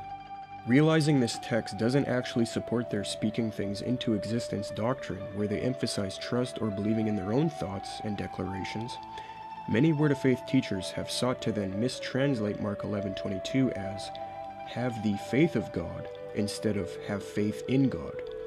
This gives room to teach people to have faith in their own declarations. For example, in his book New Thresholds of Faith, Kenneth Hagin falsely asserted that verse 22 should be translated as, quote, have the God kind of faith, unquote. However, New Testament scholar C.E.B. Cranfield, an expert in the original Greek, has noted in his commentary on Mark that such a view is, quote, surely a monstrosity of exegesis, unquote. It should be taken as an objective genitive, where God is the object of faith, i.e., faith in God. This is how all major translations done by responsible committees translate the verse. These people commit the same error regarding Hebrews 11:3, which says, by faith we understand that the universe was created by the word of God, unquote. They claim this supports God having faith. But again, this isn't talking about the faith of God, but our faith in God. or our faith that God created the universe by his word or command. We can know this for certain since verse 1 and verse 3b speak of our faith in things not seen. That's the context. Thus, God creating the universe in the past is something we have not seen, yet despite that we have faith in it. That's the point. Therefore, there's no room for mistranslating this to mean faith of God or humans having the faith of God. Yet this doesn't stop proponents of this movement from teaching people to trust in their own faith or abilities. As is clear, this movement's teachings are based on lies and deceptions. Lastly, in attempting to justify their greedy lifestyles, these people actually claim being poor is a sin. For example, Tilton states, That's the Bible. That's the Word of God. There is prosperity. Not only is worrying a sin, but being poor is a sin when God promises prosperity.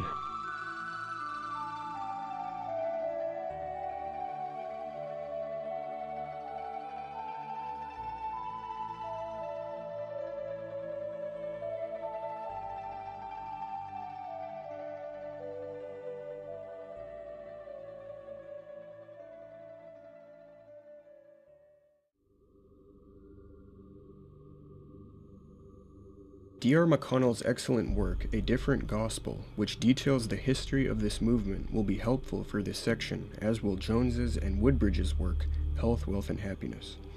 Now, since Scripture does not teach these Word of Faith doctrines we have covered, and yet we can see they're believed in by this movement, it must be asked, why does this movement and its distinctive doctrines even exist? Who is responsible for this movement and its distinctive teachings? The answers to these questions are very revealing insofar as the hidden dark nature of this movement is concerned. We have shown that Kenneth Hagin is the grandfather of this movement. Many modern teachers in this movement quote him in their material, call him Daddy Hagin, and have done appearances with him teaching the same things as him. The death of Kenneth Hagin ended a season and began another season. Kenneth Hagin's son, Hagin Jr., notes Kenneth Copeland's relationship with his dad, quote, A poverty-stricken student from Oral Roberts University attended my father's Tulsa seminars in the mid-60s and got turned on to the Word of God. The student was deeply in debt, but he desperately wanted my father's tapes. He offered to trade the title to his car for them. Buddy Harrison, my brother-in-law, was managing the ministry then. He took one look at the old car and told him, just go ahead and take the tapes. Bring the money when you can.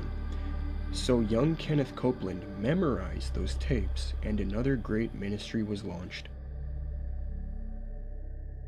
Moreover, Joel Osteen's father, John Osteen, stated, quote, I think Brother Hagin is chosen of God and stands in the forefront of the message of faith, unquote. The distinctive teachings of this movement again include the little gods doctrine, declaring things into existence like a little god, Jesus being a mere man on earth, Jesus being born again in hell, the emphasis on material gain and greed, and the alleged insufficiency of Christ's atonement on the cross. So the question becomes, from where did Granddaddy Hagin get these beliefs, which he would then hand on to the next generation of Word of Faith teachers like Benny Hinn, Kenneth Copeland, Fred Price, Paul Crouch, Joyce Meyer, Creflo Dollar, and Joel Osteen, etc.? And who else before Hagin taught these distinctive doctrines which have now infiltrated Christianity? Distinguished Professor of Comparative Religion and American Studies at Miami University, Oxford, Ohio, Dr. Peter W. Williams has, in his comprehensive survey of religious movements and denominations, noted, quote, This movement arose with the teachings of E.W. Kenyon in New England in the early part of the 20th century, and was popularized by Oklahoma Pentecostal Kenneth Hagin. Central to this movement is the practice of positive confession. The best-known exponents of this doctrine are the televangelists Jan and Paul Crouch, who preside over the far-flung Trinity Broadcasting Network, TBN. As Williams noted there, it is well known that Granddaddy Kenneth Hagin got his teachings from a man who he studied named E.W. Kenyon. In this film, we will explore the Kenyon-Hagin connection, since it is the most important and revealing. That Daddy Hagin was a student of and got his teachings from E.W. Kenyon is evidenced by many things. Firstly, Hagin has explicitly admitted that he got teachings from Kenyon. In his preface to his book, The Name of Jesus, Hagin stated, quote, "At the time, 1978, I had one sermon I preached on this wonderful subject, but I had never really taught on it at length. I was amazed how little material there is in print on this subject. The only good book devoted entirely to it that I found was E.W. Kenyon's The Wonderful Name of Jesus. I encourage you to get a copy. It is a marvelous book. It is revelation knowledge. It is the Word of God," unquote. Secondly, in McConnell's work A Different Gospel, he documented how Hagin would plagiarize from Kenyon's writings word for word in his own books. McConnell provides pages of column-by-column quotes from both Hagin and Kenyon, proving beyond question that Hagin plagiarized from Kenyon's books. In fact, this plagiarism was so bad, Kenyon's own daughter, Ruth Kenyon Hausworth, stated this concerning the Word of Faith teachers like Hagin. "They've, the faith teachers, all copied from my dad, E.W. Kenyon. They've changed it a little bit and added their own touch, but they couldn't change the wording. The Lord gave him, Kenyon, words and phrases. He coined them. They can't put it in any other words," unquote. And, quote, "His, Kenyon's first book was printed in 1916, and he had received revelation knowledge before that. These that are coming along now have been in the ministry for just a few years, and claiming that this is something that they are just starting, it makes you laugh a little bit. It's very difficult for some people to be big enough to give credit to somebody else," unquote. Contra Hausworth, Kenyon did not receive revelation knowledge from God, as we will show. He was in fact a cultist. But what's important is, not only was Hagin a dishonest plagiarist scammer making money off of other people's writings, but he claimed to receive the contents of his writings through revelation knowledge. See A Different Gospel, chapter 4, where it's documented that Hagin claimed to get his teaching through revelation and divine visitations. One example where Hagin claimed to receive revelation, thus claiming to be a prophet, is where he wrote, quote, "Then the Lord said this to me, which is not just for my benefit, but for yours.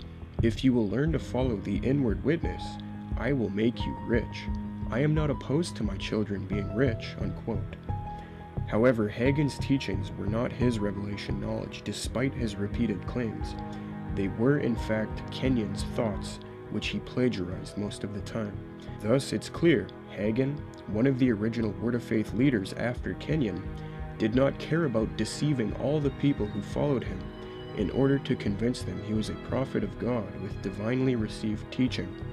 The warning in Jeremiah 14:14 comes to mind, quote, "And the Lord said to me, the prophets are prophesying lies in my name. I did not send them, nor did I command them or speak to them. They are prophesying to you a lying vision, worthless divination, and the deceit of their own minds," unquote. Thirdly, we can see Hagin's and Kenyon's teaching are the same when it comes to revelational knowledge, speaking things into existence, humans being little gods, Jesus suffering in hell and being born again, etc. For example, like Hagin, Kenyon first taught Jesus suffered in hell and that his blood atonement on the cross was insufficient, quote, "If his physical death paid it, then every man could die for himself," unquote. Moreover, Kenyon taught, quote, "When Jesus died, his spirit was taken by the adversary and carried to the place where the sinner's spirit goes when it dies," unquote. And after Jesus' alleged spiritual death and becoming united to Satan in nature, quote, "Jesus was born again before he was raised from the dead," unquote. Lastly, Kenyon, like Hagin after him, taught, quote, "What I confess, I possess," unquote. So it's clear this is where Hagin got his teaching, and subsequently where Copeland's, Hin's, Crouch's, Myers, Price's, Dollars, Osteen's, and all the others' teachings have historical recourse to. Now it must be asked, who was E.W. Kenyon? If it can be shown that this man was a satanic heretic who was deeply rooted in cultic movements, then that means the origins of this Word of Faith movement are severely corrupted, more so than is already apparent. And as Matthew 7:18 states, "Neither can a corrupt tree bring forth good fruit," unquote. That Kenyon, the real founder of this movement, was an unreliable, satanic heretic is clear from many considerations. First, it's been shown by McConnell and others that in 1892, Kenyon attended the Emerson School of Oratory in Boston, which had Charles Emerson as president, Emerson being a proponent of transcendentalism, New Thought, and the cultic teachings of the Christian Science movement founded by Mary Baker Eddy, which taught only spiritual reality is true and everything else is an illusion, and that the Christian view of atonement is erroneous. Now, this school Kenyon attended had the metaphysical cultic New Thought doctrines flourishing in it. New Thought originated largely by Phineas Quimby, being the teaching that the spiritual realm transcends the physical realm, and that thought power and positive thinking are true, i.e., that sickness comes from the mind, and right thinking heals it, etc. This explains why Kenyon and those under him deny the physical atonement of Christ was sufficient, and that Christ needed to suffer spiritually in hell, and that speaking things into existence like health and wealth is correct. It all goes back to Christian Science and the New Thought movement's influence on Kenyon, who then influenced Hagin, who was very influential in the modern Word of Faith movement. These unbiblical movements such as Christian Science and the New Thought have always been recognized as cultic and erroneous by Christianity, so it's interesting to now see their offspring such as Joel Osteen, Joyce Meyer, and Kenneth Copeland being accepted by many people as Christians and not cultists. As McConnell notes after his historical survey on this issue, quote, Kenyon did not merely attend a school of oratory at Emerson College, but a school in which both the faculty and student body were heavily involved with the metaphysical cults, unquote. Now that we have seen that the major teachings of the Word Faith movement are erroneous, it is our prayer that those who listen to the people critiqued in this film will separate from them and their doctrine. We pray that people will repent and trust in the person and sufficient work of Christ on the cross for salvation, and really get into Holy Scripture alone, living after God. One may think following after these false teachers is not a serious damnable sin, but according to Ezekiel 14:10, with respect to following after false prophets, quote, And they shall bear the punishment of their iniquity.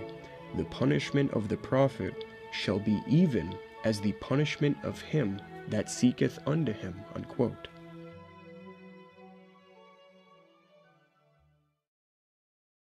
And don't be bound to your traditions. You're watching me at home, you ministers, check it out with the Word. Don't think I'm teaching something that's some crazy stuff, you know.